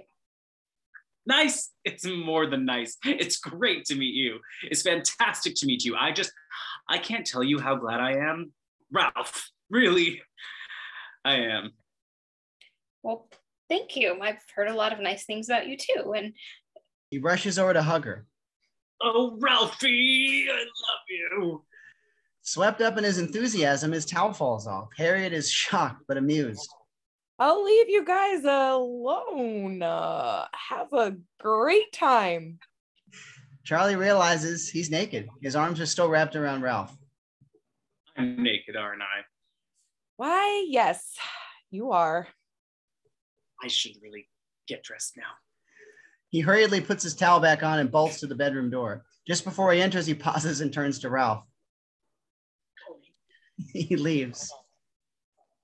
friendly guy. Cut to a kitchen door opens and Charlie's mother, May, shoulders her way through the door, carrying a happy anniversary cake with a big 45 written on it. Pull back to reveal we're in Charlie's parents' apartment night. May and Stuart's 45-year anniversary party. Uncle Angus is at the piano playing Happy Anniversary as Charlie's parents, all their friends, and Harriet all sit around the piano singing. Happy anniversary to you. Etc. The song ends. May and Stuart blow out the candles. Okay, everyone, come and get a piece of the cake and some milk. Hey, Dad, I got an anniversary present for you. Stuart looks up and Charlie gets him in a headlock and pins him to the ground. I'm proud of you, son. I'm proud of you. I want to propose a toast to my wife. 45 years ago today, May and I got married. Some of you were there. Some of you weren't born yet. Some of you are now dead. But we both said I do, and we haven't agreed on a single thing since. But I'm glad I married you, May, because it could have been worse. And besides, I still love you. They kiss and everyone applauds. Uncle Angus breaks into Stand By Your Man. May and Stuart start to dance. Charlie looks at another young couple who are touched by this sincere display of love. He looks over at Harriet. Stuart and May feed each other cake. Charlie approaches Harriet. Harriet, I want to talk to you. Boy, you really made some impression with Ralph. She can't get over you. I'm just so happy for you to have friends like Ralph. What a great friend to have. Is everything all right, Charlie? You're perspiring. Harriet, marry me. What? I want to have a wedding with you, No. please. I don't know, Charlie. It's so good like it is. Why don't we just live together first? Because I love you and I want you to marry me and be with me for 45 years. I want you to have my children and I want to have your children. I know that sounds like a lot of children and they might not all get along, but I'm finally ready to trust you and to make a commitment. Marry me, Harriet, please. Be my wife. Harriet flinches slightly at the word wife, but Charlie is too wrapped up in the moment to notice. Stuart addresses the group.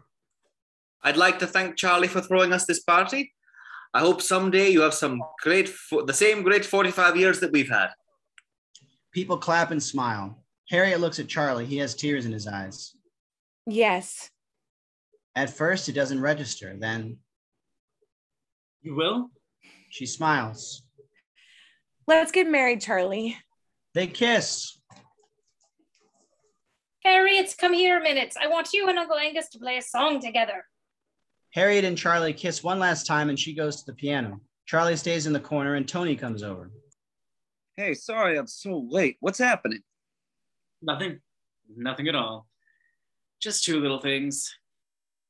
That woman over there in the corner, she's Harriet's friend. And her name is Ralph. No shit. Secondly, That woman over there, that's Harriet. And we're getting married. Fantastic! What did I tell you? She's a great girl. And the last thing in the world she'd be is a murderer. And then Harriet begins singing at the piano.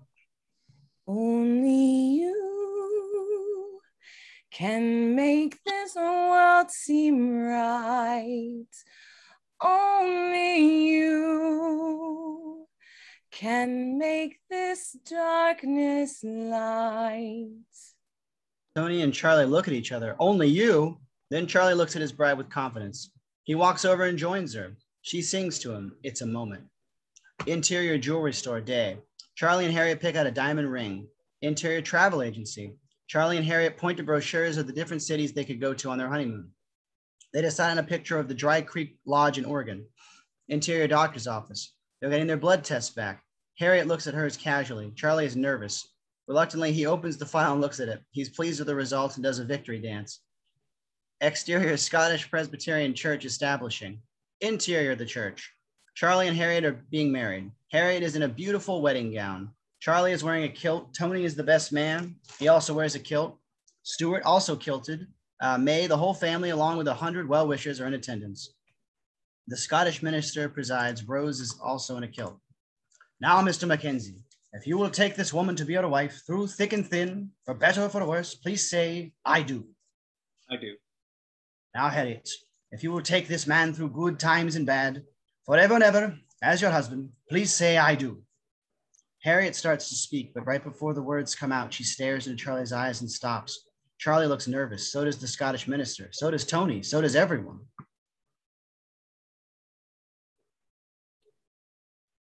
I do. Now, Charlie, kiss the beautiful bride. Charlie and Harriet kiss. We can see, though Charlie can't, Harriet has a strange, unsure expression on her face.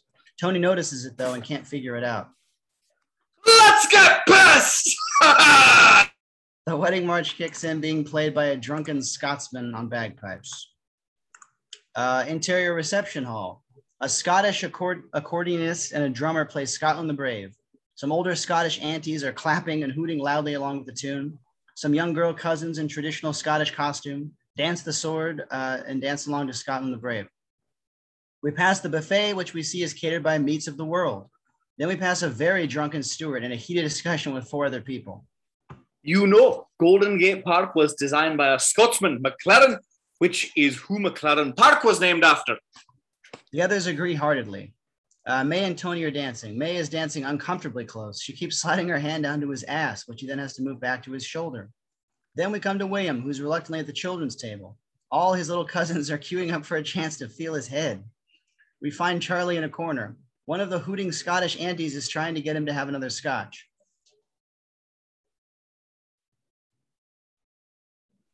Oh, Charlie, get this down your neck. Aunt Molly, if I have another one, I'll end up underneath the table with my kilt over my head. Tony joins them. Where's Harriet? I don't know. Oh, there she is. She's in the corner by herself, looking weird and ominous. She has enough food in front of her for 3 people. She eats ravenously and incessantly. Charlie goes over to her. A little hungry, were you? At that moment, a flash goes off. Harriet looks up angrily. What are you? Then she realizes it's Rose. She calms down and smiles. Charlie looks at her a little peculiarly, but Harriet regains her composure. Sorry, the flash just... The band kicks into a new dance. A young boy comes up to the bagpipe man with a shot of whiskey and whispers into his ear. The bagpipe man stops the song, downs the whiskey, and then breaks into Rod Stewart's If You Think I'm Sexy. From across the room, we hear Stuart singing. If you want my body and you think I'm sexy, come on, baby, let me know. Stuart gives the bagpiper the thumbs up. The young people in the room start to jam, and then one by one, the other guests start getting into the swing of things. The bagpipe man continues playing. It's clear that he's far too drunk to play. He slowly keels over drunk, and as he falls over face first, he lands on his bagpipes.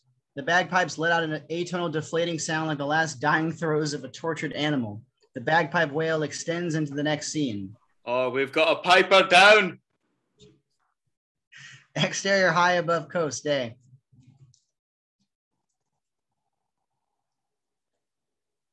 Wait till you see this place, Harriet. Interior Charlie's car, day. They drive along the beautiful coast. Harriet is still eating. They're listening to Teenage Fan Club. This is Teenage Fan Club. They're from Scotland. They're great. We'll have the whole lodge to ourselves practically. I can't wait, Charlie. I wish you could be me, so you know how great it feels to be with you. It sounds wonderful. You think that would be a good line for a poem? Honestly, it sounds a little Hallmark. Yeah, it's a little Seals and Croft. I have a habit of sabotaging relationships, and there were a million times during me and you that I could have blown this. I just thank God that I didn't. Interior Police Station. Tony is at his desk. The captain kicks open the door, knocking Tony's feet off the desk. The captain is now dressed in suspenders, a loosened tie, and a shirt with pit stains. Okay, Splinetti. I got word from upstairs you've been poking your nose in the Ralph Elliott case. Yes, Captain. Don't yes, Captain me, Splinetti. You're out of line. That's strictly homicide. Captain, I got this friend. Friend? Yeah, we all got friends, Splinetti. I'm warning you, stay away from this one. Back off, Italian boy. You're getting too close to this one. Captain, I know what I'm doing. Trust me. What's the news? Can't believe I'm doing this. But that girl who confessed to Ralph Elliott's murder also confessed to some other murders. I knew she would. I knew it. Yeah, apparently she also confessed to killing Abe Lincoln, Julius Caesar, and Warren G. Harding. She's a nut, Splinetti. Oh my God, I gotta go. Yeah, screw this one up, Splinetti, and you'll be writing parking tickets for the rest of your days. I won't let you down, Captain. Tony exits for a beat, then pokes his head in the doorway. It's much better, Captain. You think so? Yeah, it was too mean. Thank you very much. Exterior Police Station, day. Tony hurries to his car. Exterior gas station along the coast. They stop at a gas station with a small mini-mart. As Charlie is filling the tank, he notices Harriet slipping the key out of the ignition before she walks to the mini-mart for more food. You want anything? Lamb chops, cream spinach, stuffed tomatoes, and a Hershey bar. Harriet arrives at the little Ma and Pa type mini-mart and smiles to Charlie. If they don't have all that, I'll just take the Hershey bar. Exterior Charlie's apartment building. Day. Tony stands at the door, buzzing the buzzer to no response. Interior Charlie's car, early evening. They're still driving along the coast. Charlie is eating his Hershey bar. Harriet's eyes are becoming a bit glazed now. Her movement's a little static. She keeps looking behind them and out the window. What do you keep looking behind us for? Is someone following you, or? They were. I think they're gone. What do you mean they were? The gas station guy. I thought he was chasing us for a while, but I guess he stopped. The gas station guy? Why would the gas station guy chase us? I don't know, Charlie. I guess we're not paying. What do you mean not paying? You didn't pay him for the gas? I forgot to pay. I didn't want to be away from you any longer. So you just left? Yes, and you're an accomplice. He stops mid-bite on his Hershey bar. He's confused. I'm not sure I understand. Look, Charlie, don't you get it? We're a team. I can play that game. I'll get the next gas station, like Bonnie and Clyde. He and Bonnie continue on the winding road and pass a sign that reads Dry Creek Lodge, 40 miles. Interior hallway, Harriet's apartment, day. Tony knocks, no answer. He picks the lock and enters. Interior living room. Day. Rose is tied up and lying in a pool of blood. Tony stops for a beat, draws his gun, and slowly walks over to her. Just as he gets there, a shutter clicks. Oh, hi! Oh, hi, What Ma. is it with the women in your family? I was just doing a murder series in honor of the wedding. Hey, this is real blood. Yeah, Harriet gave it to me. She's a butcher. She owns a butcher shop. I need a picture of Harry. Sorry, no can do. You took a picture at the party. I saw. It didn't come out. Look, Rose, I need a photo. The picture did not come out. It was unflattering and it made her look 10 pounds heavier. She's my sister. She's been implicated in a crime. I need the photo to eliminate her as a suspect. And if she's not innocent, if, she's quirky. If she's quirky, we'll save Charlie's life. Rolls pulls out a photograph. Charlie and Harriet looking young and in love. Exterior Dry Creek Lodge, late in the day. A beautiful old colonial mansion nestled in the mountains and forests of the Northwest. Romantic and from another day. Charlie and Harriet pull up in front of it. The valets open the door for them. It's like a castle, Charlie. It's so beautiful. Welcome to the Dry Creek. You just beat the rainstorm. 2 hours later and the roads will probably be closed. Great. If you could help us with the luggage, we have these two in the back seat and... As they deal with the luggage, Harriet starts to walk away from the hotel, away from the car, rain falling on her head. She walks straight at the camera so only we can see her expression. Her expression is one of simply losing it. Harriet? What are you doing, honey? Harriet turns around and smiles at Charlie. He smiles back. Interior lobby of Dry Creek Lodge, evening. Charlie and Harriet stand at the desk. Harriet is not quite paying attention. Her attention span has slipped to none. She's fidgety. She looks around suspiciously at everything and everyone. Welcome, sir. We have you with us for 4 nights, Mr. McKenzie. Dinner reservations are at 8:30. Great. Sounds terrific. Also, you might want to prepare some candles by the bed. We're expecting the rainstorm to get even worse. We might even lose power tonight. Did you hear that, Harriet? The storm. I can't think of anything more romantic than the two of us trapped in our room in the middle of a rainstorm. You okay, Harriet? Oh, just a little headache. Excuse me, is there a drugstore in the hotel? I want to get some aspirin. Right beyond those trees, ma'am. Anything you need. Thanks. Don't go anywhere. I'll be right back. Harriet walks off to the lobby store backwards, looking at Charlie. Charlie watches her walk off. The desk clerk sits staring at Charlie. You think she's really got a headache? What? Nothing. Here's your key. You're in the open. Charlie looks back at the drugstore where Harriet is shopping. She waves to him. Charlie looks back at the desk clerk and grabs the key. Cut to fax of the photo of Charlie and Harriet coming out of a fax machine. Interior Walter's Plumbing, early evening. Walter, the owner of the plumbing store, dressed in overalls, takes the fax out and then picks up the phone. Yeah, that's Ralph Elliott's wife, all right. She had shorter hair in those days. Interior Martial Arts Studio, night. Master Cho, the new owner of the studio, dressed in a G, looks at the same fax. Mrs. Richter gained much weight since then, but it's definitely her.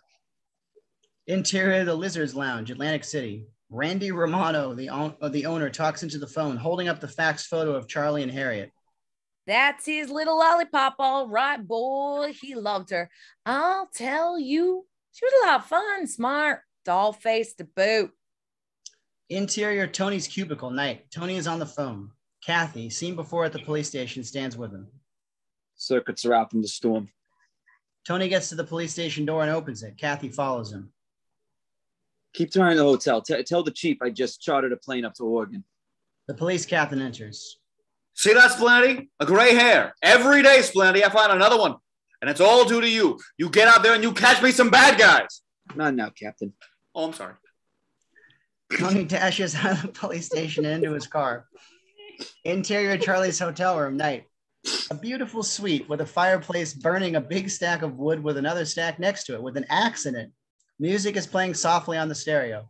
And Charlie and Harriet have just finished making love underneath the covers, illuminated just by the light of the fireplace. This is the best honeymoon I could ever imagine, Harriet. If we had to pack and go home right now, I'd still think it was the greatest honeymoon ever. Harriet doesn't respond. Her head is turned from his. Don't you agree, Harriet? Harriet? He pulls the sheets away from her face to see that she's crying. What? What are you crying? What is it? It's nothing. It's just, I was just thinking, we're married now. And I always wanted to try to have kids, and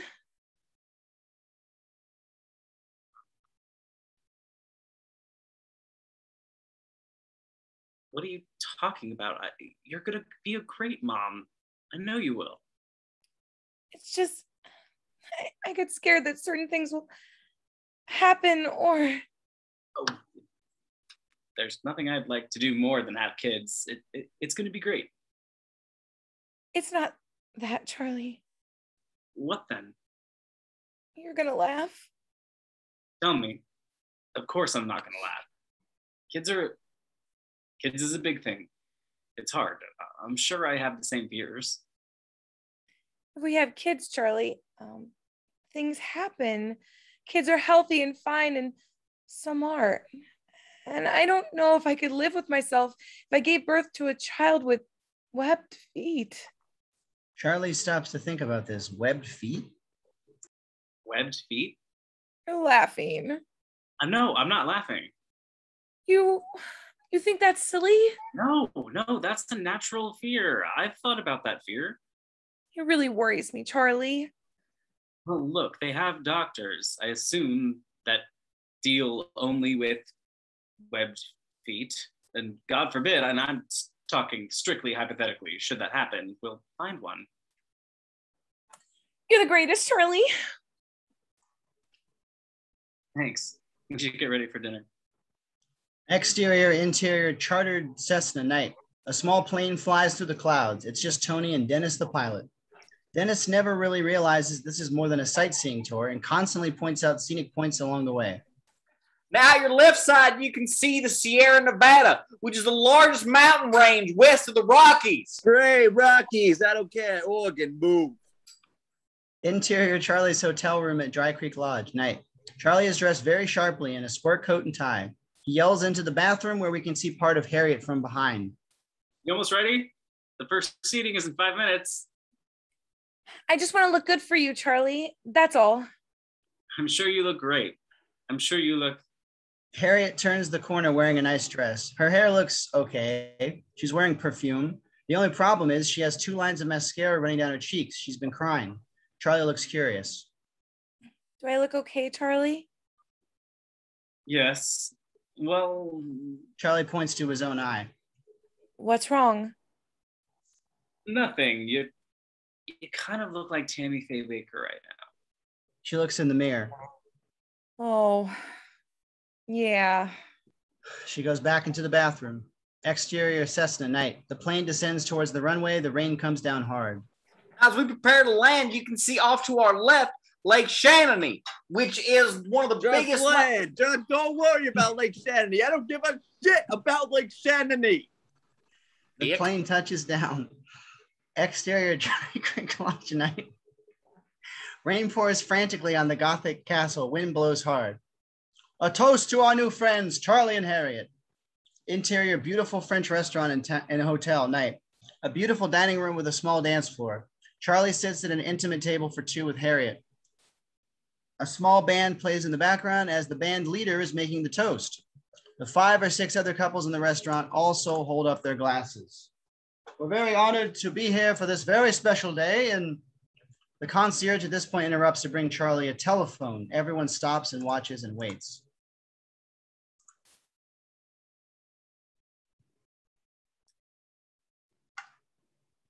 I'm sorry to interrupt, sir. There's a phone call for you from town. They say it's quite urgent. The toast, as well as the entire room, stops, almost like an E.F. Hutton commercial, waiting for Charlie's phone call to finish. Hello. Interior airport in Oregon, early evening. Tony speaks into the phone frantically. Charlie, you okay? Intercut Great. phone call, sorry. Oh, sorry. Couldn't be better. Charlie, listen to me. It's her. Harriet is Mrs. X. She killed Ralph and the 2 other men. Charlie looks up across the table at Harriet, who is completely caught up in the event of seeing how long she can keep her hand in the candle before it hurts. She puts it in, smiles, then takes it out. She shakes her hand and repeats the process. Look, that's great. It just so happens, though, that I met Ralph, and much to my delight, not only is she alive, but she's female. I thought I told you. Harriet looks at Charlie very suspiciously. He looks back at her and tries to smile, pretending that he's having a pleasant and completely irrelevant conversation. Rose had a picture. It checked out. It's her, Charlie. She is the murderer. Charlie, your food is getting cold. Charlie waves 1 minute to Harriet as she watches. So what do I do? I called the police. All the roads are closed, but they're on their way. In the meantime, just... The line goes dead. Hello? Hello? What's the matter, Charlie? The phone just went dead. I was on the phone and it went dead. Oh, that's quite common, sir. I'm sure the lines will be out in the whole city till tomorrow. Enjoy your meal, sir. The concierge takes the phone away. Charlie turns slowly to Harriet, genuinely scared. What happened, Charlie? Nothing happened. Just the lines are down. Phone lines. Suddenly, the band leader continues with his toast. So to these two young people, we wish them a long and happy life together and would like to play their song, The Platters, Only You. The band starts to play Only You. People applaud. Harriet and Charlie just stare at each other. He knows. The older couple at the next table, Mr. and Mrs. Levenstein, lean over to their table. How about the traditional bride and groom dance? Another couple walks by and pulls them literally out of their seats and onto the dance floor. Come on. It's a tradition. Charlie finds himself in the middle of the dance floor, dancing slowly with Harriet. He's scared out of his mind. The music plays in the background. Harriet smiles strangely at him. He tries to smile back, checking all the exits, planning an escape. Then suddenly, call it luckily, Mr. Levenstein interrupts. Excuse me, could I cut it on your dance? Of course, sure. Charlie gives her hand away to Mr. Levenstein. He takes Mrs. Levenstein's hand and starts to dance towards the exit when suddenly the electricity goes out. The music is out, the lights are out. In the dimmest of lights provided from the cloud-covered moon outside, Charlie runs across the dance floor, fighting for an exit to the outside. He arrives in someone's arms on his way. I need your help. You have to help me. I've married a... The lights go back on and Charlie is in Harriet's arms again. Her face is near menacing now. She smiles a very disturbed grin. He doesn't know what to say. Hello, Charlie. Charlie and her are squared off. Neither speak. Suddenly, both of them are lifted into the air. They look down and see the waiters and busboys picking them up onto chairs, throwing them up in the air again and again. The music plays along loudly. Harriet watches Charlie very closely as Charlie looks scared. Then the people start to carry them out of the room and down the hallway. Let's take them to the room.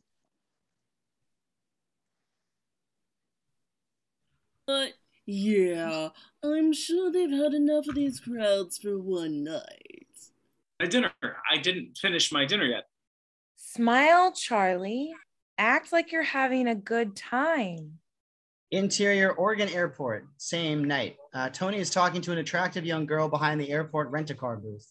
I'm sorry, sir. The roads are all closed. We can't rent any cars this evening. You have to rent me something. I've got to get up there. My friend's in danger.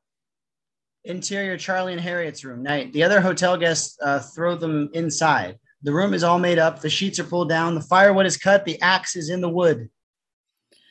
Have a good night, you two. Come on in. Stay for a night's gap. No, you two want to be alone. See you. Stay for a nightcap. Sir, I really don't think I should. Stay for a nightcap! Bellboy is frightened and runs away. Stay for a nightcap! Harriet pulls Charlie back into the room, frightened that he's leaving.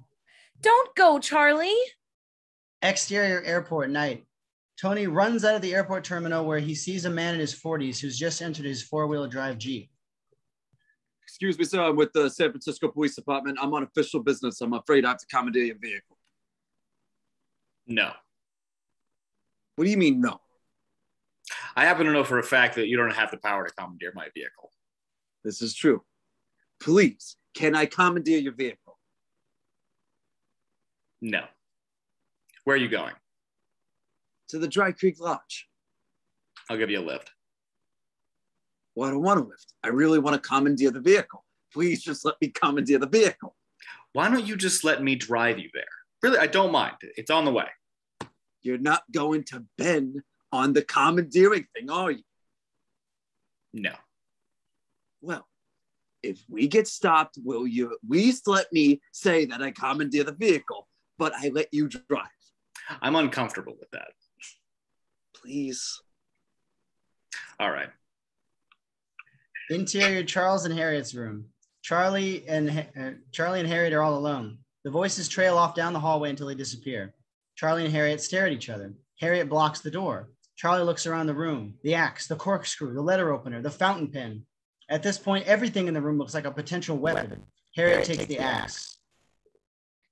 I heard you on the phone before, Charlie. There's something I've got to tell you. Harriet, I've married before. I already know. About my husband's? Yes, and I was meaning to have a word with you. We could get an annulment. Ah! Suddenly the power goes off again. They're both in the dark. A scuffle. Charlie has restrained Harriet, throws her in a walk-in closet and locks it. From behind the door, we hear Harriet wailing, which continues. Charlie picks up the axe, looks at it, relieved at his lucky escape. He rushes to the door to escape. He opens it, and standing there is Rose. Ah, Rose, I never thought I'd be so glad to see you. Rose smiles. Charlie puts down the axe. The lights flicker back on. Maybe the phones are working by now. He listens for a dial tone. Beside the phone, he sees a note. He starts to read it. Dear Harriet, I just can't handle the commitment. I'm leaving you. Signed, Charlie. And behind him, Rose approaches with the axe raised. What the hell is this? I didn't write this. And at that moment, he turns to find the axe being flung through the air at his head. He ducks just in time. What the fuck? She takes another swing, and she hits the lamp off the desk, and the room is in complete darkness.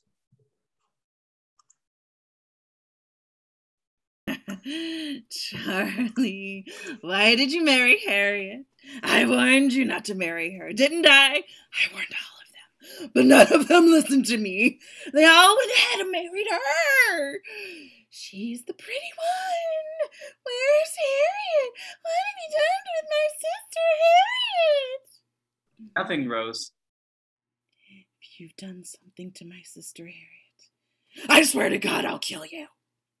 We stay in Charlie's hip pocket as he tries to get away from what he can't see. He stays very silent. Where are you, Charlie? What's going on?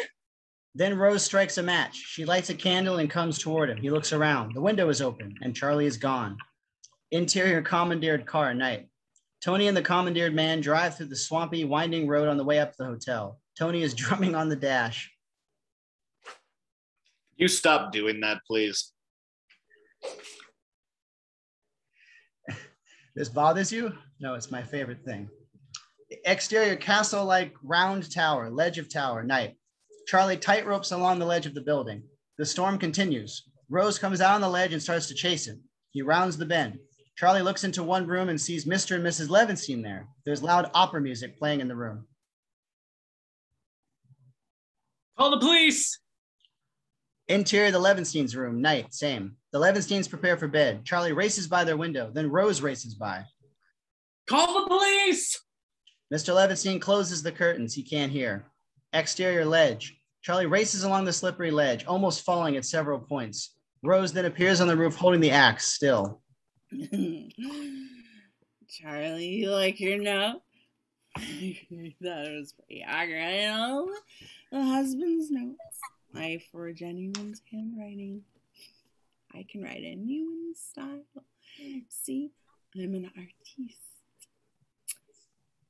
Harriet isn't an artiste. Sure, she had a husband, but she could never have done this, and you know what I'm most proud of? What's that, Rose? Harriet never knew. They all just left her. I protect my sister. Charlie turns and runs. Rose chases him. Interior bedroom. Tony breaks into the room with his gun drawn. Charlie! Tony, is that you? It's me, Harriet. I'm in here. Carefully, Tony opens the closet door. Tony, Rose is trying to kill Charlie. They're all on the ledge. Get on the floor. Put your hands behind your back. Harriet willingly goes on the floor. Sure, anything. You've got to save Charlie. Tony slaps cuffs on her and takes her to the window. Interior bedroom. Tony is standing with his back to the window between it and Harriet. She looks out of the window and screams. Look, it's Charlie. From Harriet's POV, we see Charlie on the ledge edging along. He stops in horror when he sees Harriet, glances back to the pursuing Rose, and rushes off. Tony looks behind him out the window. Nobody's there. Nice try. I swear to you, it was Charlie. Look, now there's Rose. Rose looks into the room with the axe in her hand. No, you don't. I beg you, look, it's Rose. Oh, no, not again. Ah, Rose! Interior Levenstein's window. There's opera music playing. Charlie rushes by past the window. There's a beat and he comes back, staring inside in amazement. Reverse angle. Mr. Levenstein is in a Viking outfit. Mrs. Levenstein is in full Norse regalia. Interior Levenstein's window. Charlie gulps and rushes on, hastily pursued by Rose. Interior the roof. Rose pulls the axe back and swings, and the momentum of the swing pulls her feet out from under her. And on the slippery, icy roof, she falls and starts to slide. Just as she's about to go off the 50-foot-high roof, Charlie climbs down the roof. He stands over her. She's about to slip. Her hands are losing strength. Her fingers are slipping. The rain is falling harder and harder. Charlie walks over to the cage where she's hanging on for life. He leans down to help her up, but just as he grabs onto her hand, the drain pipe she's holding onto slips. She's now dangling from the roof, the rain falling harder and harder. Charlie now is nowhere near her. He then gets down on his knees on the roof and starts to climb down the side of the drain pipe to get her. Rose looks up helplessly at him, not really asking for his help, not denying it. She's accepted her fate. Policemen, ambulances, and spectators have gathered below in bunches as Charlie climbs down the drain pipe, he himself hanging on for dear life. He just reaches out far enough to grab her hand, and just as he does, her drain pipe tears and falls into the crowd below. Charlie, then with all of his strength, his "where is this strength in my whole life" strength, pulls her up to the roof next to him. Several policemen make their way onto the roof and come over to where Charlie is detaining Rose. The police take her, handcuff her, and cart her away. From the corner of the roof appears Tony. I hate to bother you on your honeymoon, Charlie, but... Charlie looks beyond Tony and sees Harriet standing in the doorway. He goes over and puts his arm around Harriet. Thank God. I'm sorry I doubted you. But I thought you were the killer. But you were acting pretty strange. Thought you were going to leave me like all the others. Thank God they were just murdered. I thought they were always leaving me. Below, Rose is put into a police car and taken off. The sirens disappear, so do the crowds. Dissolve into the sound of a crowd in a club. Interior Spalletti's coffee house. Charlie is on stage looking very beatnik. He's reading his poetry, but we can't hear it. He nods to someone off stage. Harriet is in the audience, also looking very beatnik with their 3-year-old son, Stuart, a miniature beatnik version of Charlie. My dad was right. You don't lose your muse once you're married. Nothing changed, except I gained a great son, Stuart. Sound up on Charlie's poetry. Married man, most merry, and in conclusion, this poem sucks. The crowd goes crazy. Thank you very much. House music kicks on. It's Saturday Night by the Bay City Rollers. SATURDAY. Night. Charlie comes off stage and joins his wife and child at their table. He's very happy. Fade out, the end.